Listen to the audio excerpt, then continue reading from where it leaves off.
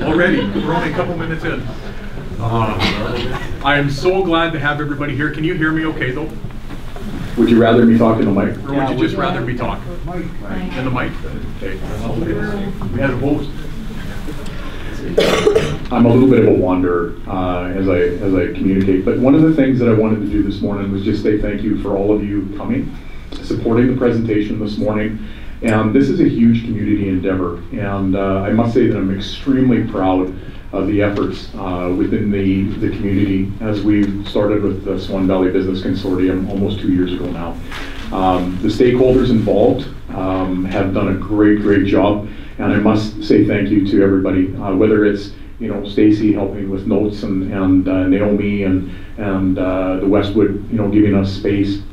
And I think overall the biggest thing is that we have a group of like-minded individuals that have come together to say, hey, you know what, we're going to communicate with each other and we're going to help each other out regardless of what the issues are within the community. So it's absolutely fantastic, and I'm thrilled to have you all here this morning. Excuse me. So just a couple little housekeeping things. For those of you, or most of you that have been in here before, obviously fire exits at the back and out here should something occur. We've got washrooms right out here. Coffee is on at the back, so please help yourself at any time if you need anything.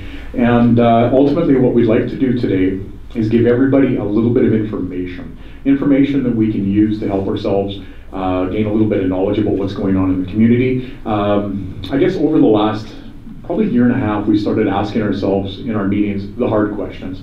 Things that we need to look at from a policy, systems development standpoint, community safety and security standpoint. And I'm encouraged to say that there's been a lot of great feedback from everybody. And it's in my opinion, we started very humbly with just a few organizations getting together. We knocked on a few doors. We let it grow organically. There's no hierarchical structure to the organization. It's all about our mantra, which is bring what you can and take what you need as an organization within the community as you participate. And I love the fact that all the stakeholders are willing to share. Competitiveness aside, at the end of the day, we're all dealing with some of the same issues within the community. And some of the issues are obviously widespread, which is why we have Cory here today to speak to us and give us some ideas to what he's been saying. Now, I first seen Cory in 2019 at the WCB conference, and I was enthralled with the message. Absolutely fantastic. A lot of the specifics will resonate, and I think overall it'll give us some tools that we can work with. We have a regular meeting coming up on the 27th, which we're now going to dive into some of these issues, and we know that it's not just singular. And if anybody would have read the article that we put out last week on this, as well as what we've already discussed, we know that there's no silver bullet, and the idea is what can we do from a grassroots perspective to address some of these issues. So with that being said, oh, Stacy, you wanted me the sign-in sheet. Where are they? Are they making their way around still? Awesome. Okay, thank you. Without further ado then, what I'd like to do is begin. So what we're going to start off with this morning is Cory's going to give a presentation. We'll have time for questions. And as I said in the agendas and in the article, then we're going to follow up with Neil Ives, who's our local community health nurse, and he'll be providing some specifics as well from a regional perspective. So that'll complement the discussion as we go. There will be question and answer periods as we go through as well. Okay, Cory, I'll let you do your own. Sure, sounds good. So I'll ask you, if I talk like this, can you guys hear me okay? I despise using mics, but I will if you need me to use one. Thumbs up in the back? Yeah. For sure? Okay. If you can't, just let me know and I'll grab the mic. I'll take up about 4 hours of your time today for the presentation. It'll likely be about an hour or so at the most. A big thanks to Derek. He's ultimately the one that's booked me for this, and the small town attitude that was shown throughout the process is fantastic. We had dinner together last night. That typically doesn't happen in Winnipeg. So thank you for having me and welcoming me. I've been in EMS for about 22 years, almost 23 years. That's when you gasp and say you're so young. How is that possible? It doesn't work anymore, I find, but I was an ambulance paramedic in Winnipeg, mostly in the North End, for about 13 or 14 years. I promoted into our 911 center, where I supervised our communications center for 3 years, and I moved into this role about 5-ish years ago. So I'm in charge of community relations for EMS, essentially. So anything related to paramedicine in Winnipeg, that's my shtick.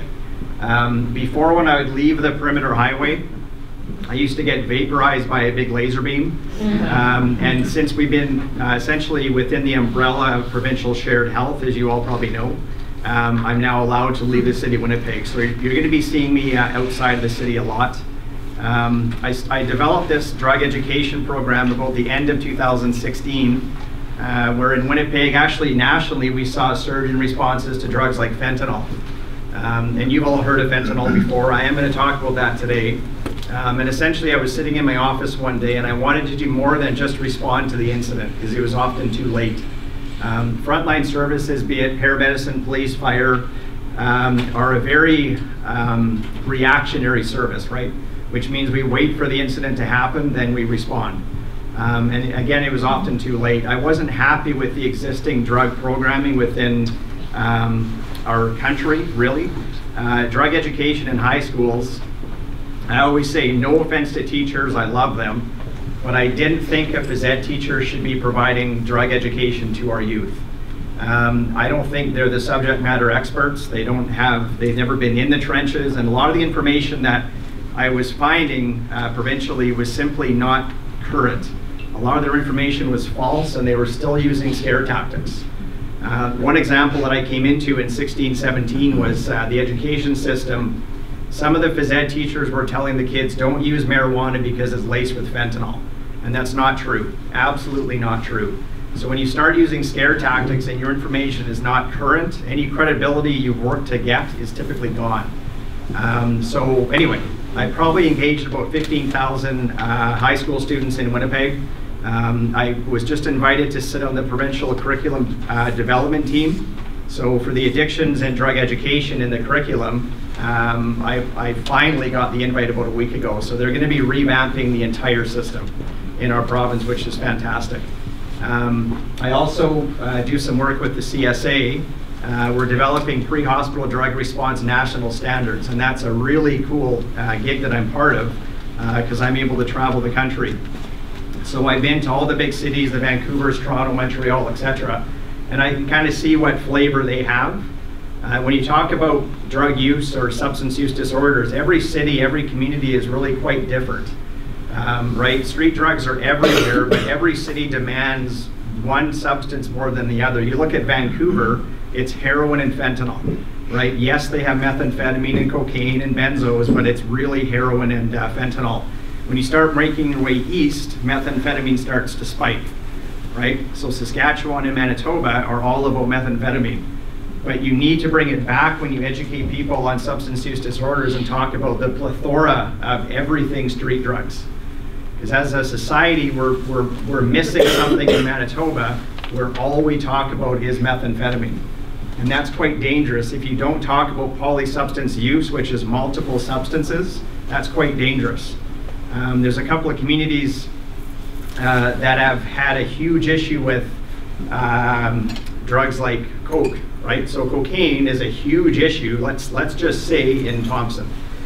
So let's say they're educating the heck out of their community for cocaine. Now they're seeing a spike in methamphetamine, but they haven't been providing the education for methamphetamine. So now they're playing catch up. Now they're kind of panicking, right? If you talk about every substance, you're going to check off all those boxes. So I think that's a miss locally, something that we haven't been doing.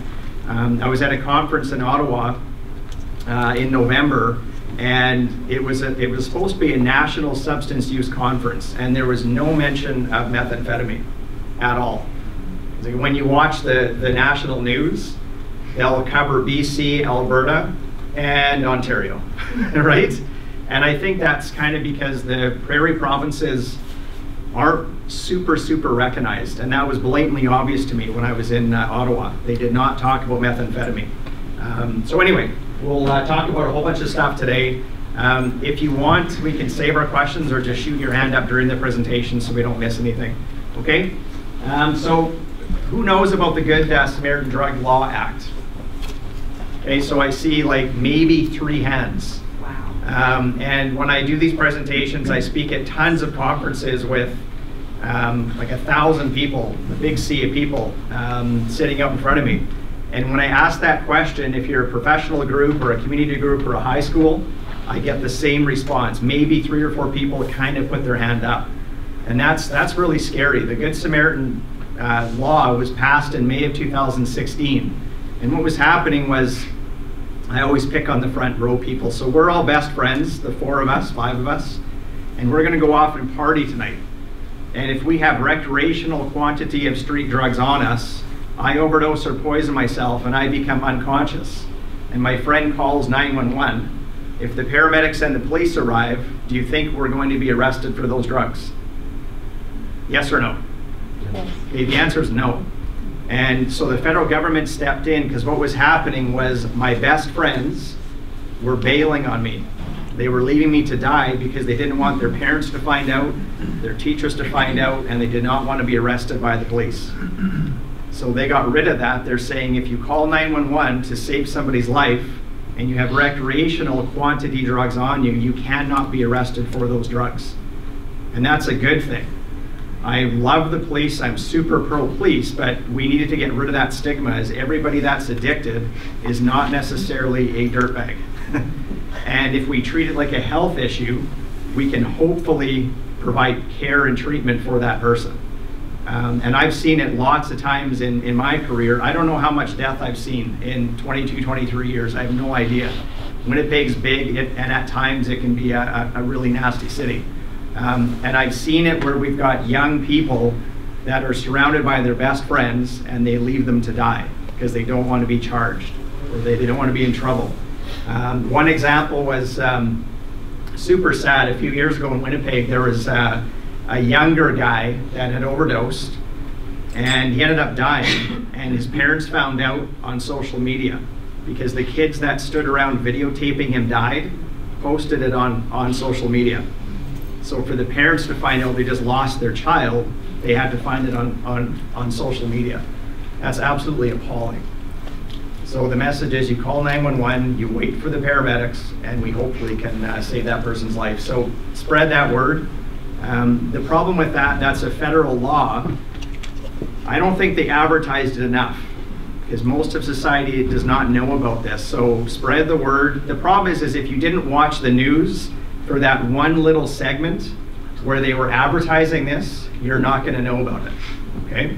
So hopefully in your high school you got posters everywhere, wink wink, that are encouraging people to find out what this law is, okay? I don't know if we have sound on this. Let's see if this works. Oop, 1 sec. This is drugs. This is your brain on drugs.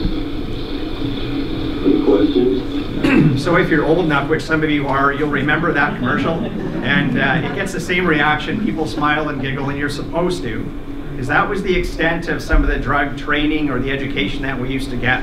They would repeatedly play that commercial, and again, a gym teacher would call me in. That was my drug training in high school. They'd call you into a gym, they would provide that video, talk about drugs for a few minutes, and check that box off. And that does absolutely nothing. Right? That's actually quite comical. The education piece is completely not there. That doesn't tell you anything. It's this sort of sexy commercial that talks about don't doing drugs and they crack an egg. So what? So thank God we've evolved to the point where we're going to actually educate people. And the premise is not to use scare tactics. The premise is to provide the education and the training so hopefully people in society will make better choices moving forward. So when you guys watch the news, or you keep your ear to the ground locally, you're probably talking about methamphetamine. And I am assuming when you watch the news, you don't hear about opioids anymore, correct? Fentanyl and carfentanil and oxy and Percocet, you don't hear about that. I'm trying to correct that. I've done lots of media and I'm going to start poking them again. We've got a great corporate media team that's going to poke them because we have to revisit opioids. The focus today will be methamphetamine, but I can tell you the opioid situation in Winnipeg is again spiking. It's actually higher than we were in 2016 and 2017. And I never thought we would peak what we saw then. So again, you want to talk about polysubstance use, okay? Opioids will be pretty quick. They're a synthetic substance, which means they're human-made. And when you overdose or you take too much of an opioid, it binds to an opioid receptor primarily found within your brain. Okay, so that opioid travels to your brain, it attaches to that receptor site. You take too much of it, that part of your brain will actually turn off. And the problem is your respiratory drive system is also that same part of your brain. So these people stop breathing. That's why people are dying. Yep. Is there a handout or a place we can access this data so I don't have to write it all down? Yes. Thank you. Yeah, definitely. Which is it, handout or website? I'm probably going to point you on to a website, and I can definitely provide some of these slides as well. Okay. Okay, yep. I am a St. John's Ambulance first aid instructor, so when you said only 3 people put their hands up, how many people here are actually trained in first aid, because that's part of other course? That's right. Right, but one thing I wanted to ask is, you said that if they're under the influence or if their friends are under the influence of drugs or have them on them, that they won't get charged if it's a recreational use. Does that still go by alcohol if they're... Definitely, yep. Okay. Yeah, for sure. Okay. Right, I mean, the idea is any substance that can essentially impair you, they want to protect you from charges. Okay? So,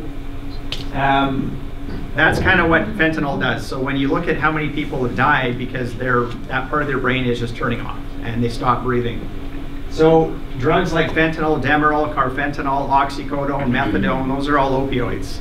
And the problem is I went to a police conference a few months ago, and the head of the Canada Drug Testing Lab was there. He's a brilliant man, and he said, I can't look at a substance and tell you what it is nowadays. It has to go away and be tested. So you can't tell me I know what a drug is just from looking at it. That's not the case anymore. We used to be able to do that maybe 4 or 5 years ago, because things weren't so cross-contaminated and they're not cutting everything with drug A, B, C, and D. So if the expert himself has to say, I have to test these drugs to know what they are, community members and students and people, lay public, cannot look at a drug and tell me what it is for sure. Okay? If you're getting Oxy on the street, it was a super popular drug back in the 90s, the early 2000s. It's still very popular, but it's harder to get legitimate, real Oxy nowadays. So what's happening is the criminal element, I'm not law enforcement obviously, but they're pumping out a whole bunch of fake pills. And we know that. There's fake Oxy, Percocet, fake Xanax, fake T3s, and a lot of them are pure fentanyl. So what's happening is that people are thinking they're getting drug A, B, or C. The criminal element does not care. They're cutting and lacing a lot of their supply with pure fentanyl, and they're stamping them to look just like the real thing. It happened to one of my best friends in Winnipeg. He's a police officer, his wife is a teacher, so like not the type of family that you think would be dealing with this. Their son was not a drug user, not a drug addict. He had a sinus infection for about 2 weeks, and his best friend said, I have a pill that's going to help you sleep. They didn't know what it was. They thought it was maybe a Percocet, maybe a T3. He took the pill in their living room, walked to his bedroom, he was dead within about 60 seconds. So he had pure fentanyl, he didn't know that. And he had enough fentanyl from one criminally made pill to kill about 8 people. So if you hear the word kill pill on the street, that's part of that drug culture, is that these kill pills are floating around that are criminally made, that are laced with pure fentanyl. And those are floating around. And people that are addicted realize that, but they are addicted. They're willing to play with that loaded gun, so to speak. Okay? So those are some of the opioids that are out there. Anybody heard of purple heroin? Other than the police, that's not fair. Okay, so has nobody heard of the drug purple heroin here? Okay, so again, one person maybe, which is incredible. I do too. Okay, excellent, so 2. Okay, so, and it's pretty incredible. When I present to a high school or a conference, sometimes a whole bunch of people put their hand up, and I love that, because it means you're like an informed member of our country, really. So purple heroin is basically heroin cut with fentanyl. So heroin's not bad enough, they're now lacing it or cutting it with pure fentanyl. And the problem, so we've known about this drug for about 1.5 years. We can forecast usually way ahead of time. We can look to Vancouver and Halifax, both port cities, and kind of look at what their drug culture is currently, and we know Manitoba will eventually get there. We're always behind everything, right? So you just wait a bit, and then you can forecast this coming in. So I can catch these things early and go and educate the city of Winnipeg and now the province of Manitoba. The problem with this stuff is there's also a supply of cocaine that's been dyed purple. So you've got purple cocaine, you've got purple heroin, they're dyeing it orange, red, yellow, black. I've seen all sorts of different colors. So again, you don't know what you're getting. And if you're a professional that's happily snorting cocaine, which we know happens, and you look at methamphetamine as a dirty street drug, that's what people look at it as. A big news flash, if you're happily snorting cocaine 6 or 8 times a day, you're likely intaking methamphetamine, because they've shown there's an enormous supply of cocaine that's been laced with methamphetamine. So I often get a pretty good reaction from a big group of people. I guarantee you some of those professionals use cocaine. And when I tell them, look at the results, the drug testing lab will tell you there's a supply that's been cut with methamphetamine. Okay? Xanax. If you haven't heard of Xanax, it's a benzo type drug.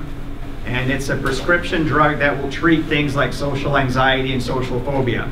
A lot of young adults are given this medication. It's a good drug when you follow the instructions of your physician, but it's becoming socially acceptable to just pop a Xanax, even if it's not yours. So if you're a young person, right, you're stressed out, you break up with your boyfriend, your girlfriend, you're not getting along with your parents, you don't like your teacher, you're struggling in life, it's becoming normal to just pop a Xanax, again, even if it's not yours. And that's super scary. That was the supply that they seized in Montreal. They got over 2 million fake Xanax bars, and a lot of it was pure fentanyl. So very concerning if you've got, and I'm not only talking about youth, I often reference youth because their frontal lobe is not developed. That's why they do stupid things sometimes. Doesn't mean that they're not being held very responsible for their actions, but if that supply hit the street and it's normal to pop a Xanax for our youth, I would imagine we likely would have lost some young people, okay? Typically, you're supposed to dose yourself with this drug. That's why they're called Xanny bars or Xanax bars. You break off a piece and you slowly dose yourself per the instruction of your physician. What do you think the society is doing for the most part? They're not dosing themselves, they just pop the whole pill. Okay? So know if you abuse real Xanax, you can actually destroy part of your brain that regulates something called GABA, and essentially that keeps you where you want to be, no high highs and low lows. And real Xanax can actually start to destroy that function. So you become clinically depressed, very aggressive, sometimes violent, and bad things start to happen. Okay? Blotter tabs is another one. These were huge in Winnipeg. They're still out there. Has anybody heard of blotters before? Okay, so again, maybe 2 people it looks like. So everybody's heard of acid though, right? Oh yeah. So when you look at acid, it kind of looks like that. They're little squares of paper. The difference with this stuff is they'll spray the whole sheet with liquid opioid. So they spray the whole sheet down with carfentanil or fentanyl, and then they sell a piece of paper in a little dime bag. And users will put it on their tongue. They absorb the opioid through their mucous membranes. Your tongue is extremely vascular, right? That's why as a healthcare professional, you administer medication, but you tell them to lift their tongue up, it's very vascular. Some rave parties or rave or bar scenes, we've seen people wear these on their foreheads. They throw a bandana or a toucan and they go off and they party. And they can absorb the drug through their foreheads that way. We've seen them in armpits, groins, skin folds. They activate it with heat and sweat and they absorb the opioid that way.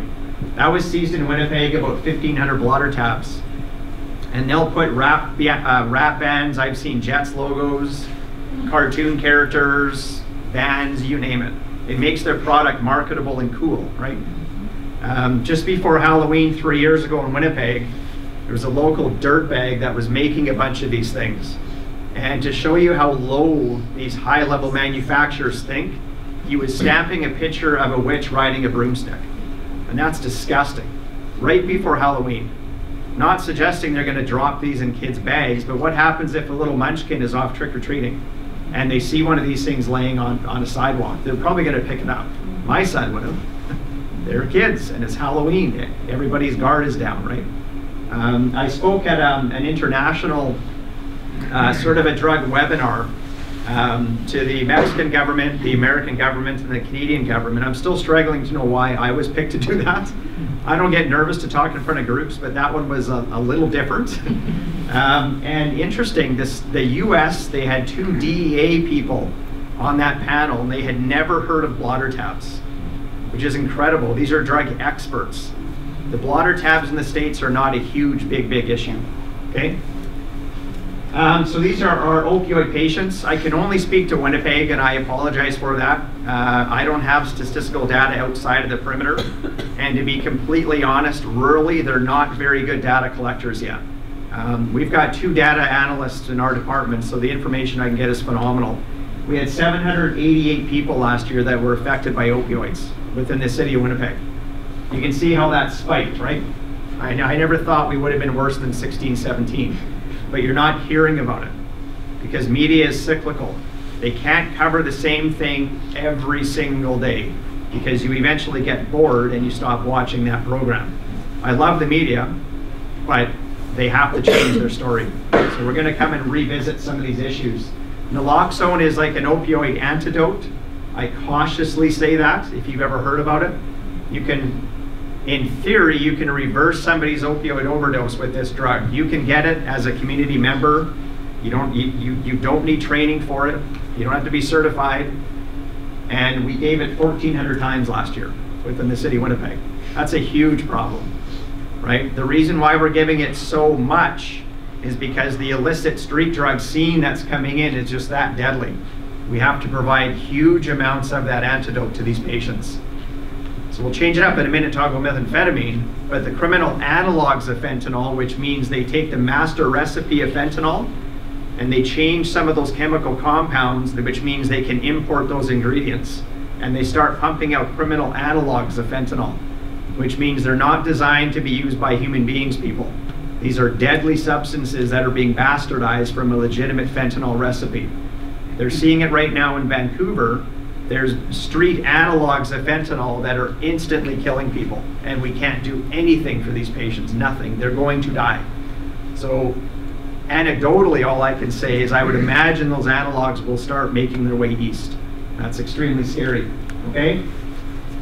If you remember these, you've had lots of birthdays. Okay, these were advertisements that they would typically put in newspapers and magazines. And thank God we've evolved where we're now all equal. Shocking, right? But they would typically pick on women because back in the day, they were typically stay-at-home wives and moms. So they would pick on them by saying, this will give you more energy, make you more attractive, make you a better wife, a better mom. Take drugs like amphetamine. And they would encourage you to take amphetamine-based drugs. That's a New York City advertisement encouraging people to take methadone, which is a form of methamphetamine. Not the meth of 2020, there's a big difference from the 1940s methamphetamine. But that one basically says, for those of you who eat too much, or if you feel depressed, take methadone. That's absolutely disgusting. Maybe we just didn't know better back in 1930 and 1940. So thank God we've evolved, right? Meth is the most powerful stimulant on the market today. And I know that's why lots of you came here today. It's the polar opposite to drugs like fentanyl and benzos, right? The most powerful stimulant. It was developed in about 1893. Pretty interesting. It was a Japanese chemist that was working in his lab, and he kind of went poof and created amphetamine. If you hear the word amphetamine versus methamphetamine, they're much the same. Methamphetamine will permeate the blood-brain barrier much quicker. That's why we use methamphetamine, but they're much the same. When you hear shows from the States, they refer to everything as amphetamines. It's actually methamphetamine. It's just a slang that they started to use down there. They widely used it in World War II. I'll give you a little bit of history of what this drug is. I always say war is disgusting, but it makes sense.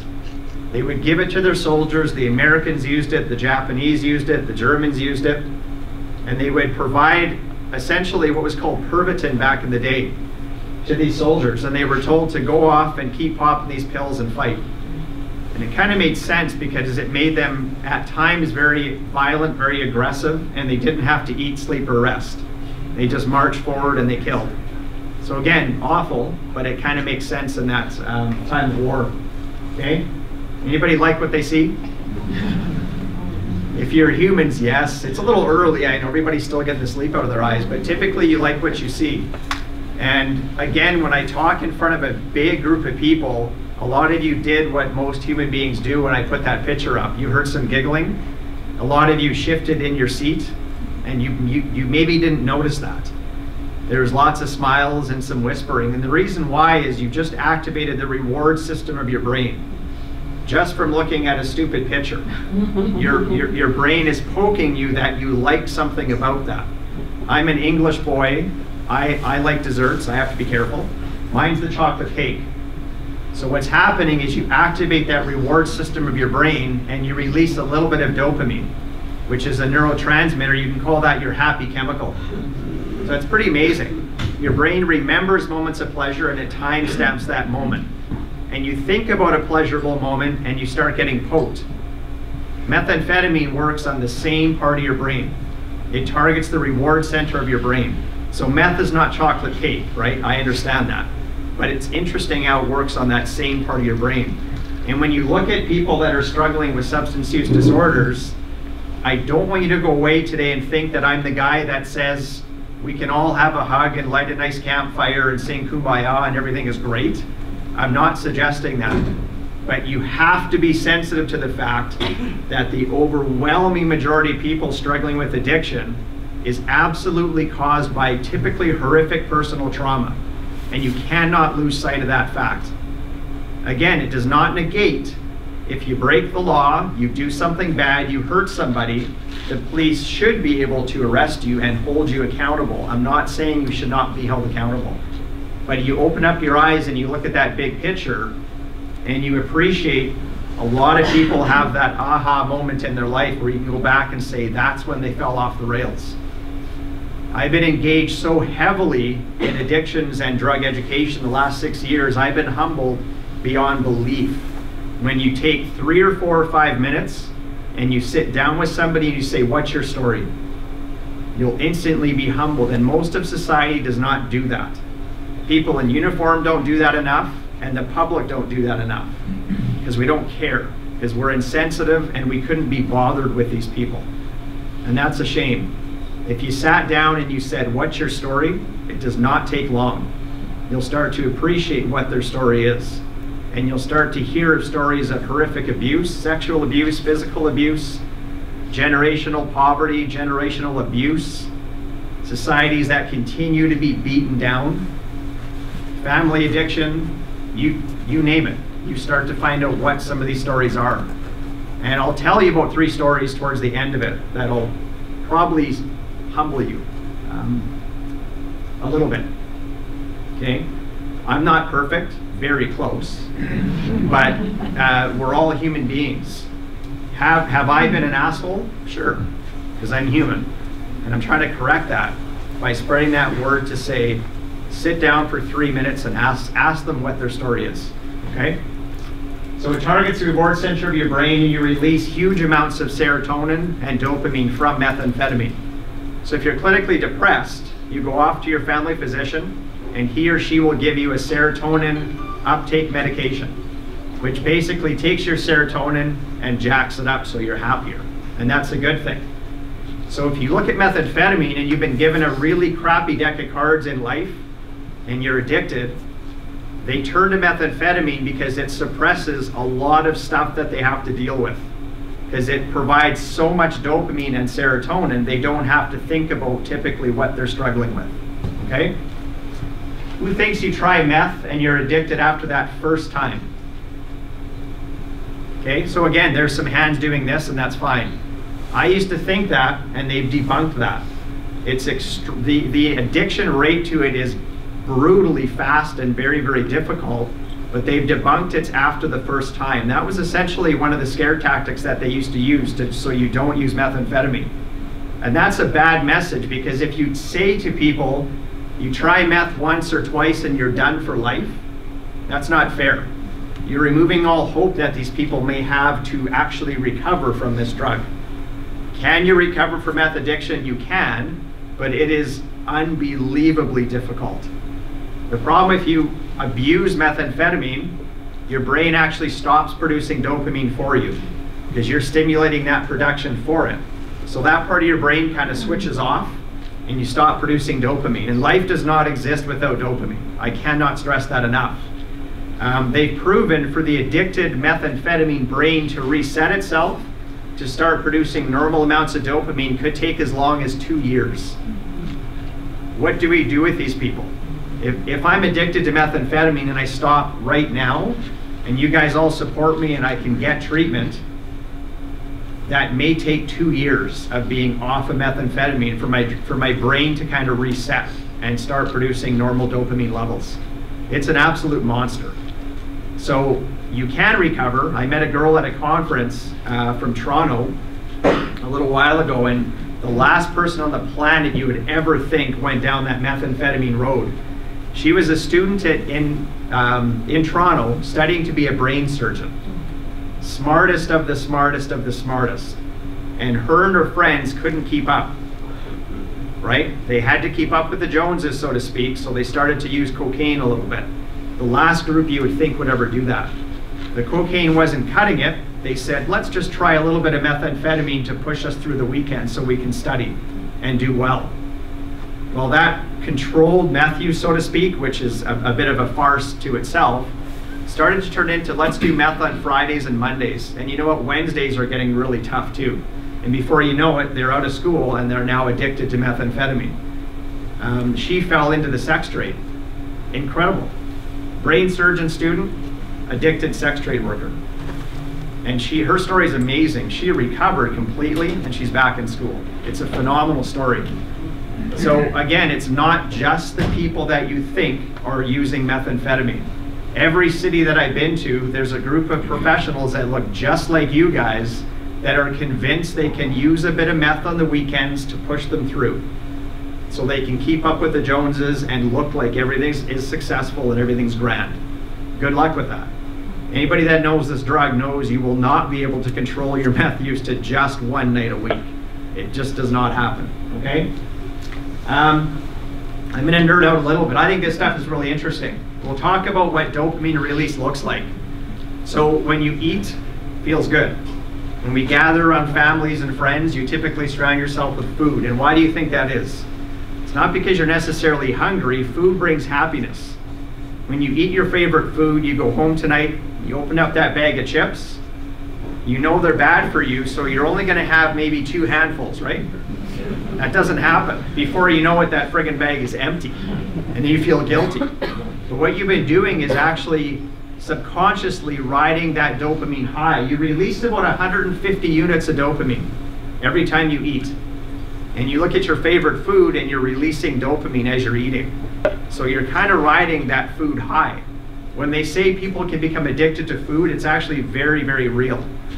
Again, it doesn't excuse some of the behavior all the time, but that's pretty amazing, okay? Video games and social media and cell phones and iPads.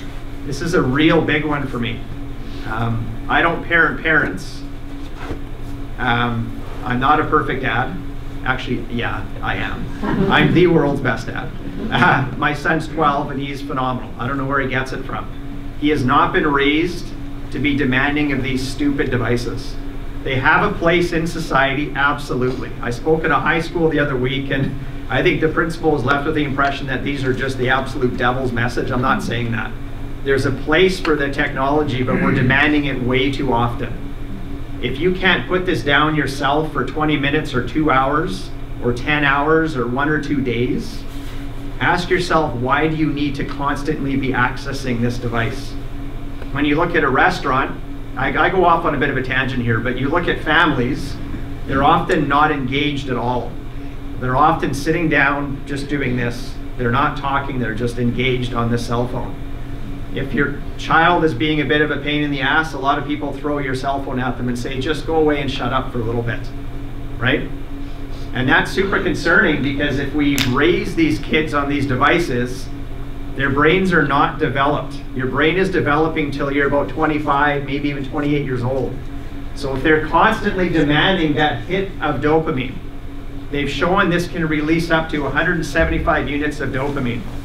Every time you play that game or you check that status, or you feel acknowledged or vindicated from social media, we're all guilty of it, it feels good. And they're constantly accessing these devices.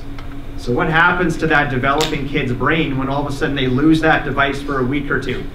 Because they're on a holiday or because they've been bad, so you say, I'm going to take your iPad away for 2 weeks. How do you think they're going to fill that void? I'm not saying they're going to go use methamphetamine for God's sake, but that's concerning. Kids are expecting their dopamine to always be riding high from social media and video games. So just quietly ask yourself, what is your limit? Especially with your kids. It's new research that's extremely worrisome. Okay? I went to Florida last year to the Never Ending Disney lineup, and we're looking around laughing, engaged, and almost everybody is just doing this, shuffling down the line. I couldn't believe it. It's like a total zombie takeover, right? Just incredible. Smoking about 200 units of dopamine.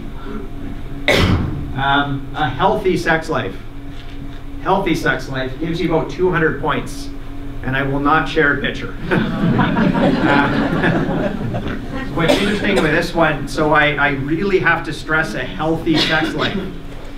I work with the exploited girls and women in our city. And I'm super humbled that I'm able to work with these girls. They keep on asking me back. And that's very humbling being a man, right? To put their guard down, to trust a man is a huge step. So I'm extremely honored that I'm able to do this. And what's disgusting is we run about 4 classes a year for up to 20 or 30 girls per class. You guys do the math. That's appalling. That's anywhere from 80 to 120 girls and women a year that they're trying to pull out of that sex trade and program and educate them and love them and try and give them a future. So I thought about pulling this slide when I provide the education to them. I wasn't sure how I wanted to handle that. And I kept it in, and when they gain your trust, they've actually got some real good kind of jokes about this, if you can believe it. But you find out what their story is, again, and you'll be humbled beyond belief. It's not just the girls and women that you think it is. We're dealing with a girl from Charleswood right now. You all know where Charleswood is? It's a nice part of Winnipeg where people have the blinders on. It never happens in my neighborhood. We have the disluxury as uniformed people, just like police do. We go into these suburban type neighborhoods and the rural communities, and we see the addiction. But it's being hidden in these $1 million homes in Royalwood and Tuxedo and Charleswood. You're not going to see these people struggling with addiction stumbling down their street because they have a home to hide it. So this girl's from Charleswood, beautiful family, engaged parents, love their daughter, and this is not a nice story. And I usually start by saying it's not going to be a super nice hour spent with me. If you need to talk to somebody after, make sure you do that. That's a message that I usually relay to young people, but that goes for anybody. This girl was about 13 or 14 years old, and she met this wonderful man, right? Masters of their craft. She meets this guy, she's a young girl, he offers her protection, buys her nice things, gives her money, makes her feel very important. Starts to give her some drugs, gets her addicted to cocaine very, very quickly, which is often their choice drug. He's a good man, so he's not going to charge her for the drugs, right? He starts giving her large amounts of cocaine because he's such a good man, and he says, I'm going to give you this nice, beautiful brick of cocaine. I'm not going to charge you because I love you and I'm a good person. You can use half, you have to sell the other half though. He knows she's not going to sell it because she's addicted to that drug now. He does that a few times and comes back to her and now says, you owe me $60,000. They know exactly what they're doing. And she's a 13 or 14-year-old child that owes this. I'm going to watch my language because apparently I'm being videotaped. This piece of trash says, you owe me 60 grand. I don't have 60 grand. He says, yeah, I know. He says, you have a little sister that I might kill. Or you can go to this address, they'll take some pictures of you, and you can start paying off your debt, you piece of meat. She's embedded in that sex trade. She doesn't have a choice. She's addicted, and she knows this guy could kill her sister. Maybe he'll kill her mom. She's terrified. So she's embedded in that sex trade. And the problem is there's a lineup of disgusting, filthy men that are waiting for their turn. That's the biggest problem. So my interpretation of that is you need to get these girls off the street, give them a hope and give them a chance, and hammer the filthy men that are demanding that service. I love about 5 minutes alone with some of those guys. I would love it. Okay? So it's not always the people that you think, right? Some of these kids that are within the system, you all know what the system is. When they age out, when they're 18 years old, who do you think is waiting for them to offer them protection and buy them stuff and give them food and give them shelter? They know exactly what they're doing. You've got this broken young girl that has nobody and nothing. And these men come along and they give them that protection and they make them feel validated. And they're embedded in that sex trade. So it makes you kind of realize cocaine, very strong drug, about 450 units of dopamine. What do you think methamphetamine gives you? What do you think is that percentage or those units of dopamine? Just throw out some numbers. 1,000 plus. 1,000 plus. That's some strong stuff. Okay, it's actually quite right. It's about 1,300 units. So you go back and you look at cocaine, kind of the drug of choice for a long time. It doesn't even touch methamphetamine. Human beings are not anywhere near designed to accept and sustain 1,300 units of dopamine. Not designed for that. So imagine that pleasure you feel with whatever you want to think about. It pales in comparison to methamphetamine. So that's why a lot of these people turn to it. And the problem with methamphetamine is the first time or two you try it, you get as high as you ever possibly can, and then it's impossible to ever get that high again. Humanly impossible. So they struggle to say that first couple of times I use that drug, my only focus is to get back to that point, and you humanly can't.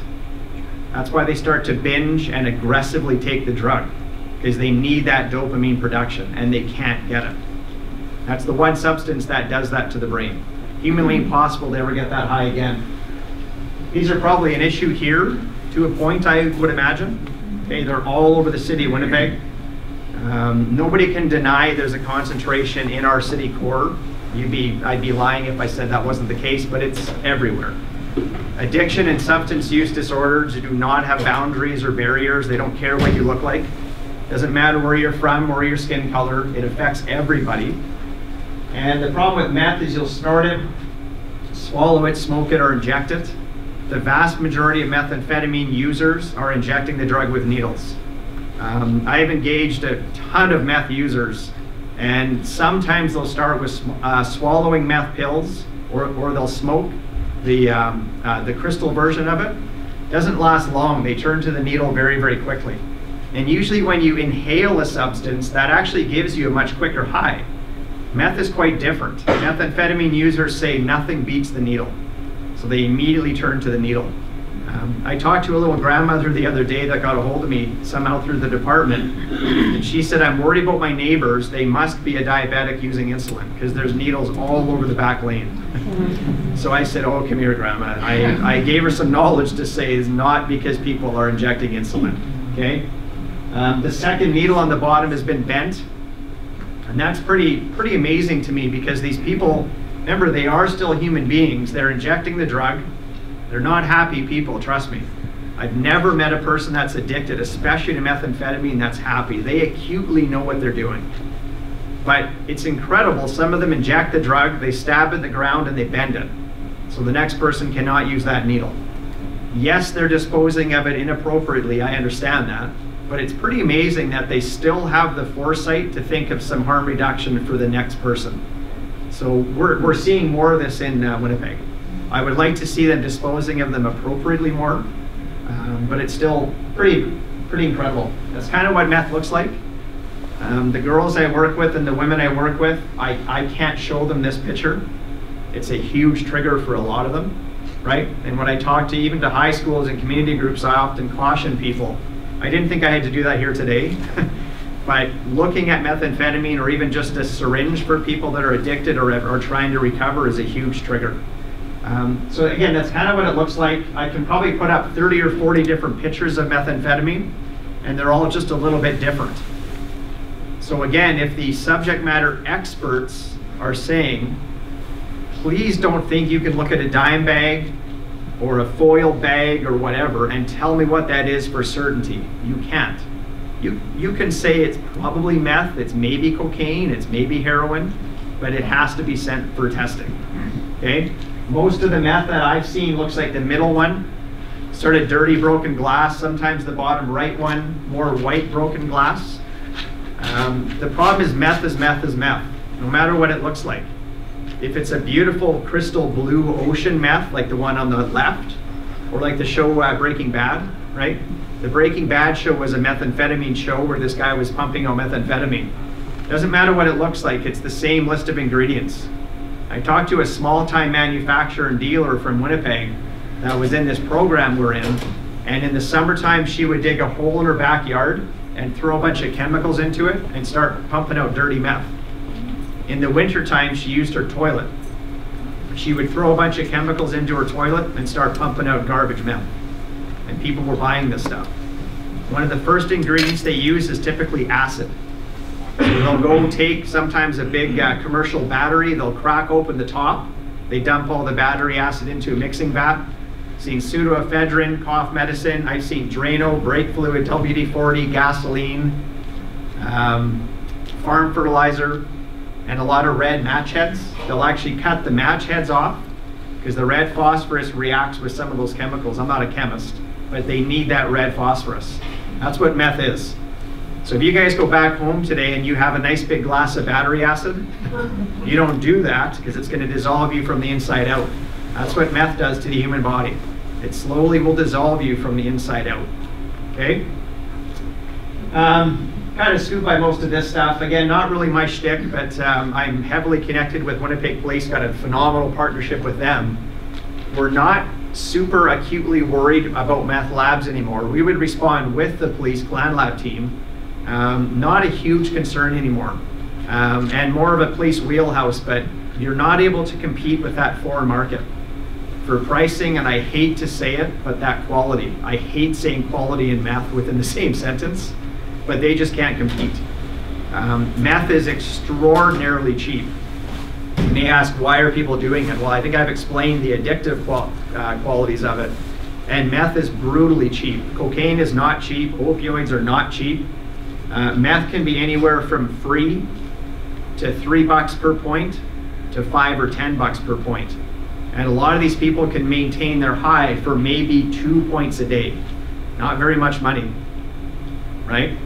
So again, paramedic, not my wheelhouse, but when you're wondering why, I can only speak to Winnipeg, why is your kid's bike being stolen? Why is your shed being broken into? Why is there an increase in property crime? I can only say anecdotally, we all know it's a lot to do with with these patients that are using methamphetamine because it's just that cheap. They can steal my kid's bike and sell it for $5 maybe for the metal, and that's their point of meth. Okay, when I say free, because these are usually good people, right? I'm a good person. I'm going to give you a little bit to try. Well, you know exactly why they do that. You're going to come back to them, right? Effects of meth, just give those a quick breeze. I'm not going to read through them for time's sake, but just give them a real quick breeze. Essentially, again, it's imagine what those chemicals do to the human body. It's abnormal when we're seeing nationally or internationally younger people with aneurysms and strokes and kidney failure. They're concerned that's what methamphetamine does to the human body. Okay? Some of the effects, you can see it: euphoria, dysphoria, self-confidence, and social ability. If you're a person that, again, has been dealt a horrific deck of cards in life, this kind of does a good job of pushing those things away, doesn't it? You deal with that euphoria, that dysphoria, and you don't really have to face some of the realities of your life when you're using this stuff. What is dysphoria? So dysphoria, I would say, similar to euphoria, where it's a disconnect from reality. Okay?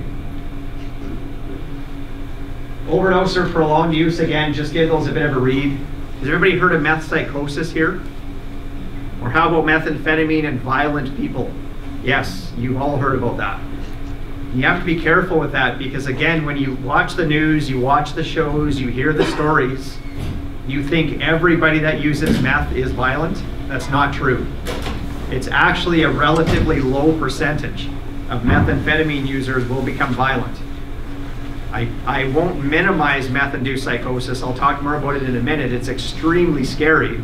But please don't think everybody on meth is a murderous animal waiting to chop your head off. That's not the reality. Okay? Again, I've engaged a ton of these folks, and a lot of them, they're not violent. They know what they're doing is not right, is not good, and they're asking for help. When you do see meth-induced psychosis, that's the best picture I could come up with. You have to call 911. You cannot talk these people down. If you see it in your community, I can only speak to Winnipeg. I don't know what ability your paramedics have rurally. We have some pretty amazing treatments in the city. You have to call 911. And the Mounties present will know this. These people have amazing superhuman strength, like you will not believe. They do not feel pain. They don't feel pain. We had a guy with a fractured humerus. This is a pretty crazy story. He had a fractured arm through and through. He was in a meth-induced psychotic state where he was actually beating the other person with his fractured arm. They don't feel pain. So when you look at this, I'm going to go on a tangent here. I'm a paramedic. But when you look at this anti-police sentiment that's traveling across the country, shame on people that are thinking that way. Shame on you. They look at a police shooting. There's been a ton within the city of Winnipeg. Why do you think that is? They don't feel pain. They're super strong, and sometimes a police taser does nothing to these people. I've had some friends in Winnipeg that have had to discharge their firearm and kill somebody. That's not nice. They don't have any other line of defense. I've been tased twice in my life. I went to a party last year, got in some trouble, and I was tased. That's awkward. I'm joking. It was for training. I was super quiet. Very awkward moment, right? There's this professional that's been tased. I was in Dallas, Texas years ago for my tactical training. And for 2 weeks, I got shot with beanbags, tased, pepper sprayed, and gassed. It was super fun. If you've ever been hit with a taser, it is horrific. Horrific. And I've seen some of these people walk right through that police taser, and they just keep coming at you. So my heart goes out to law enforcement everywhere. They're in a tough position, you guys, with these folks. There is no antidote for methamphetamine, and there's no replacement therapy. When I travel the country, people still tell me, just give them the antidote. There is no antidote for methamphetamine, and there is no replacement therapy. If you're addicted to opioids, the health system can give you an opioid replacement therapy, Suboxone or methadone. Excellent program, not for meth. Okay? So their hallucinations and paranoia and their delusions, no matter who you are, I don't care how many letters you have after your name, you can't talk these people down. They've proven that. I presented with psychiatrists and psychologists and addictions experts, and they all say the same thing. You can't talk them down. Okay? So make sure you're accessing 911. A little guy that I dealt with, I haven't been on the street for years since I promoted, I guess, but this little guy that I dealt with was shorter than I am, maybe 120 pounds. He was no physical threat to me. And he was a very cooperative methamphetamine patient that wanted help. Yep, come in the ambulance, I assessed him, and I could tell from his body language that he was starting to change a bit. Right? From experience, you can sometimes forecast some body changes.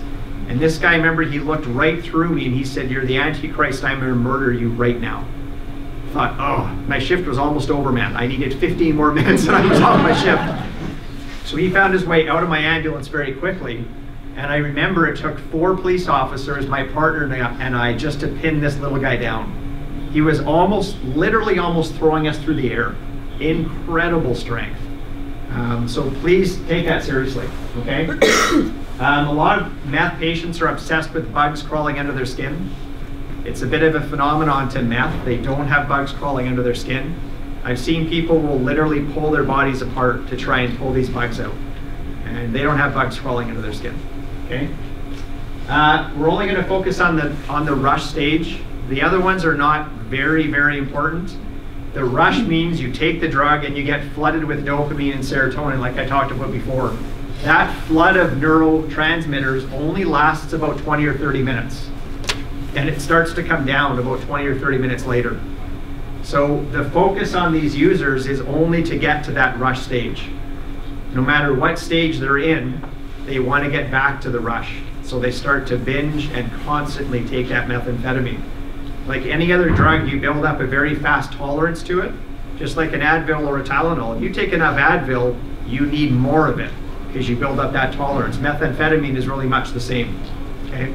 The different stages, a lot of the people that are tweaking, as they call it, I would probably say that's where you're going to encounter them out in the community, where they're becoming hyper desperate, they're hyper paranoid, they're unable to reach that level of high, so they start to tweak. They become extremely desperate.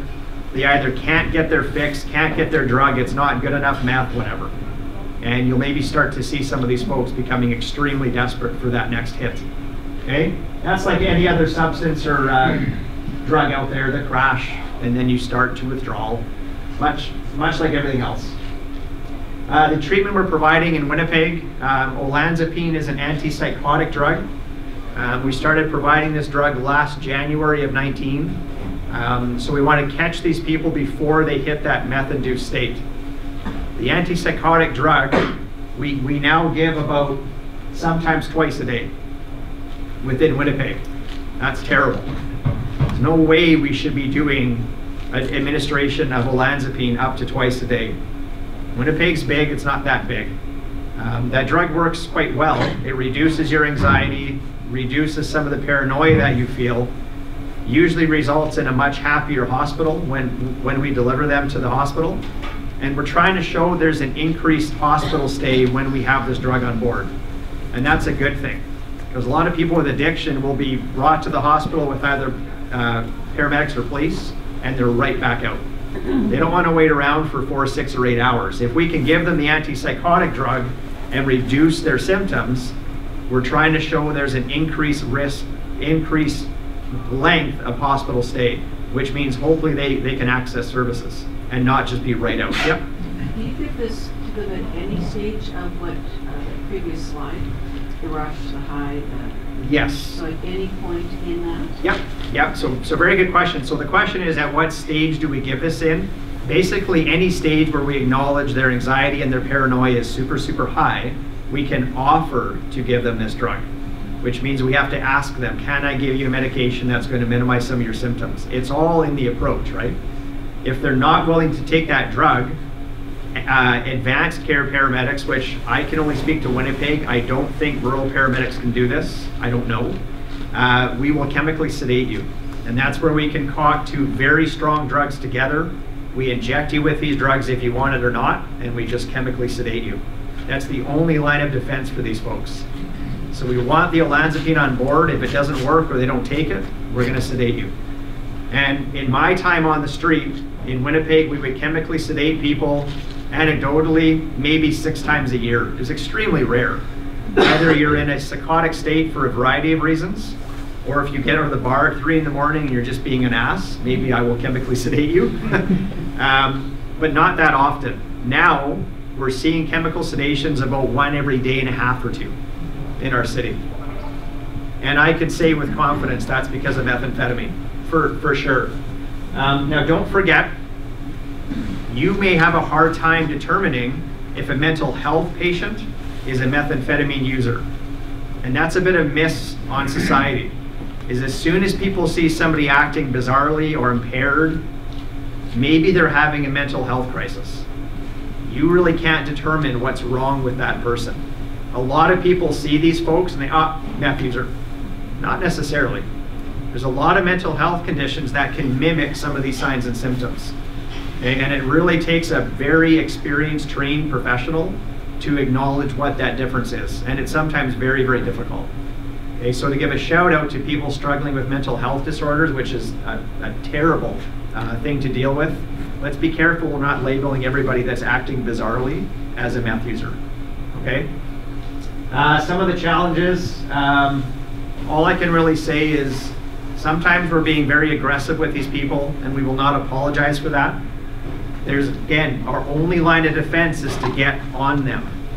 And that's dangerous for us. It's dangerous for the paramedics, and it's dangerous for police. There's no humane dart gun, which I say with a bit of humor, but partially serious. If we're chemically sedating these people, I, in all seriousness, wonder if we'll evolve to more of a chemical sedation type of dart gun, seriously. Because for anybody to get into their space is extraordinarily dangerous, okay?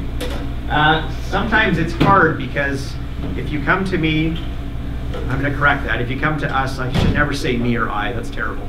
If you come to a provider and say, I want help, if somebody's struggling with addiction and they ask for help, if you don't catch them in that tiny little window, you're likely gonna lose them. They've proven that. Somebody that's addicted, that's ready for help, if you can't offer them phenomenal, compassionate, long-term care in that moment, you're likely gonna lose them. And what happens, and I'll get in trouble at some point, and frankly, I don't care. I've been doing this long enough, and I'm a confident enough guy with my messaging. If the system is in place where she comes to me for help, I take her to the hospital, or police take her to the hospital, what do you think happens when they say, we have no room, there's no beds, or do you have 150 grand to go off to the mountains for treatment? They're not coming back. If you're told to come back in 4, 6, 8, 10, 12 weeks, because we have no room, these people are probably not gonna come back. And that's super heartbreaking. I've been that person where parents have literally pounded on my chest in anger because they can't access care for their child. I've seen it countless times in our city. So you have to be careful that you don't make it about you, be it police or paramedics. I walk a fine line, and it sometimes pisses off some of my buddies. If you see me on the news, CTV News at 6:30 tonight, whatever, and I provide a media story about poor me, I'm busy, I'm tired, we're doing so many calls, I'm getting home late, I'm not getting to the cottage on time, that's an insult to people dealing with substance use disorder, and that's an insult to families that have lost loved ones to some of these poisons. So, right, you have to walk a very fine line. There's some union messaging where they have to look out for their members, that's fine. I never do that, because I don't know who I'm talking to, and I don't want to insult somebody that's currently dealing with it. My friend is a prime example.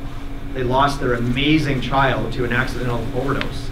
He doesn't want to look at somebody's job in a uniform and hear poor me.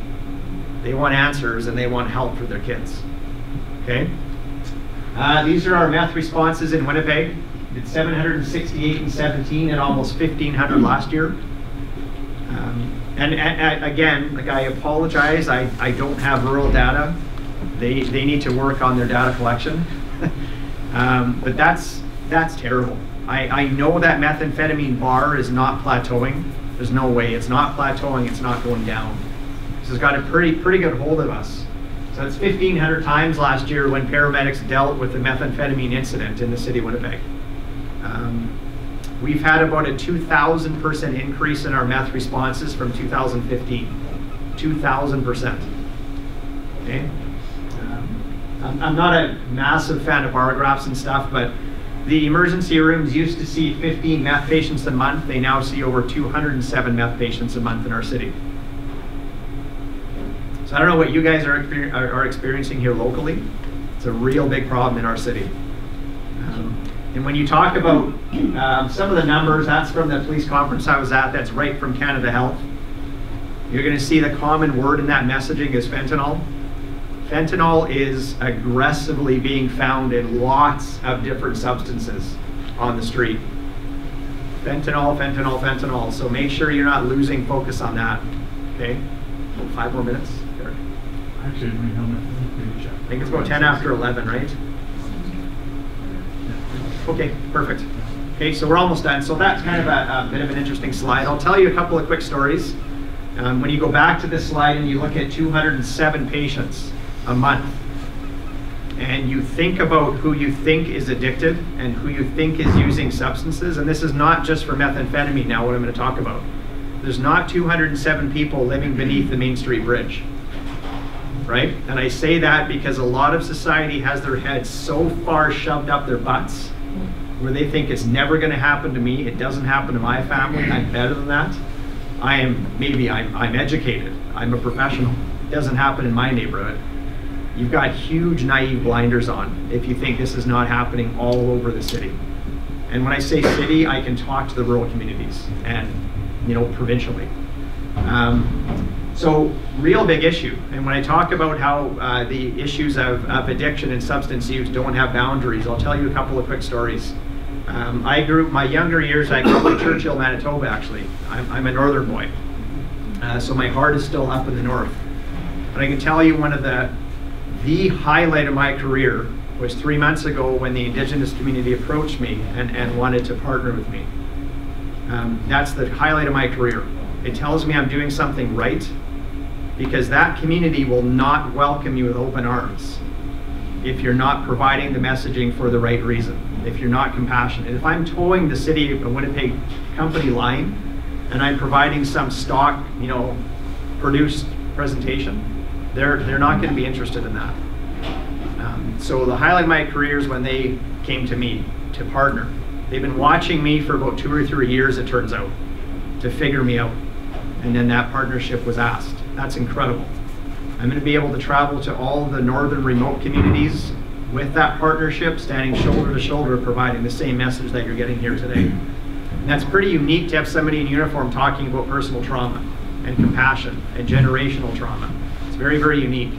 A couple of quick stories. A guy that we dealt with in Winnipeg that was addicted to everything on our planet.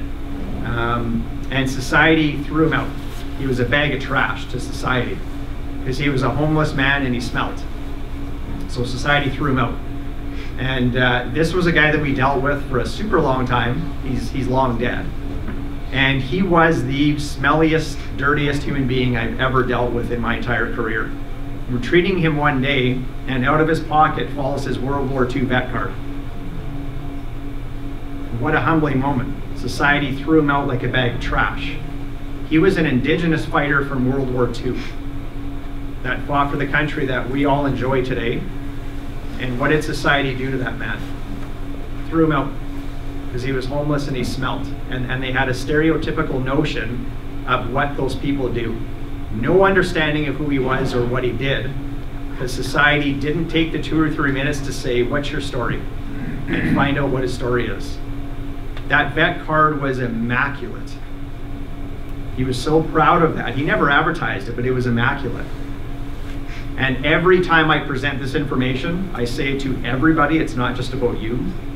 If you don't know the history of the returning Indigenous fighters from World War II, shame on you. You take 10 minutes and you find out what their history is and you'll be instantly humbled. They returned from the war to fight for your country and they were thrown out. Piss off and go back to your reserve. That's appalling beyond belief.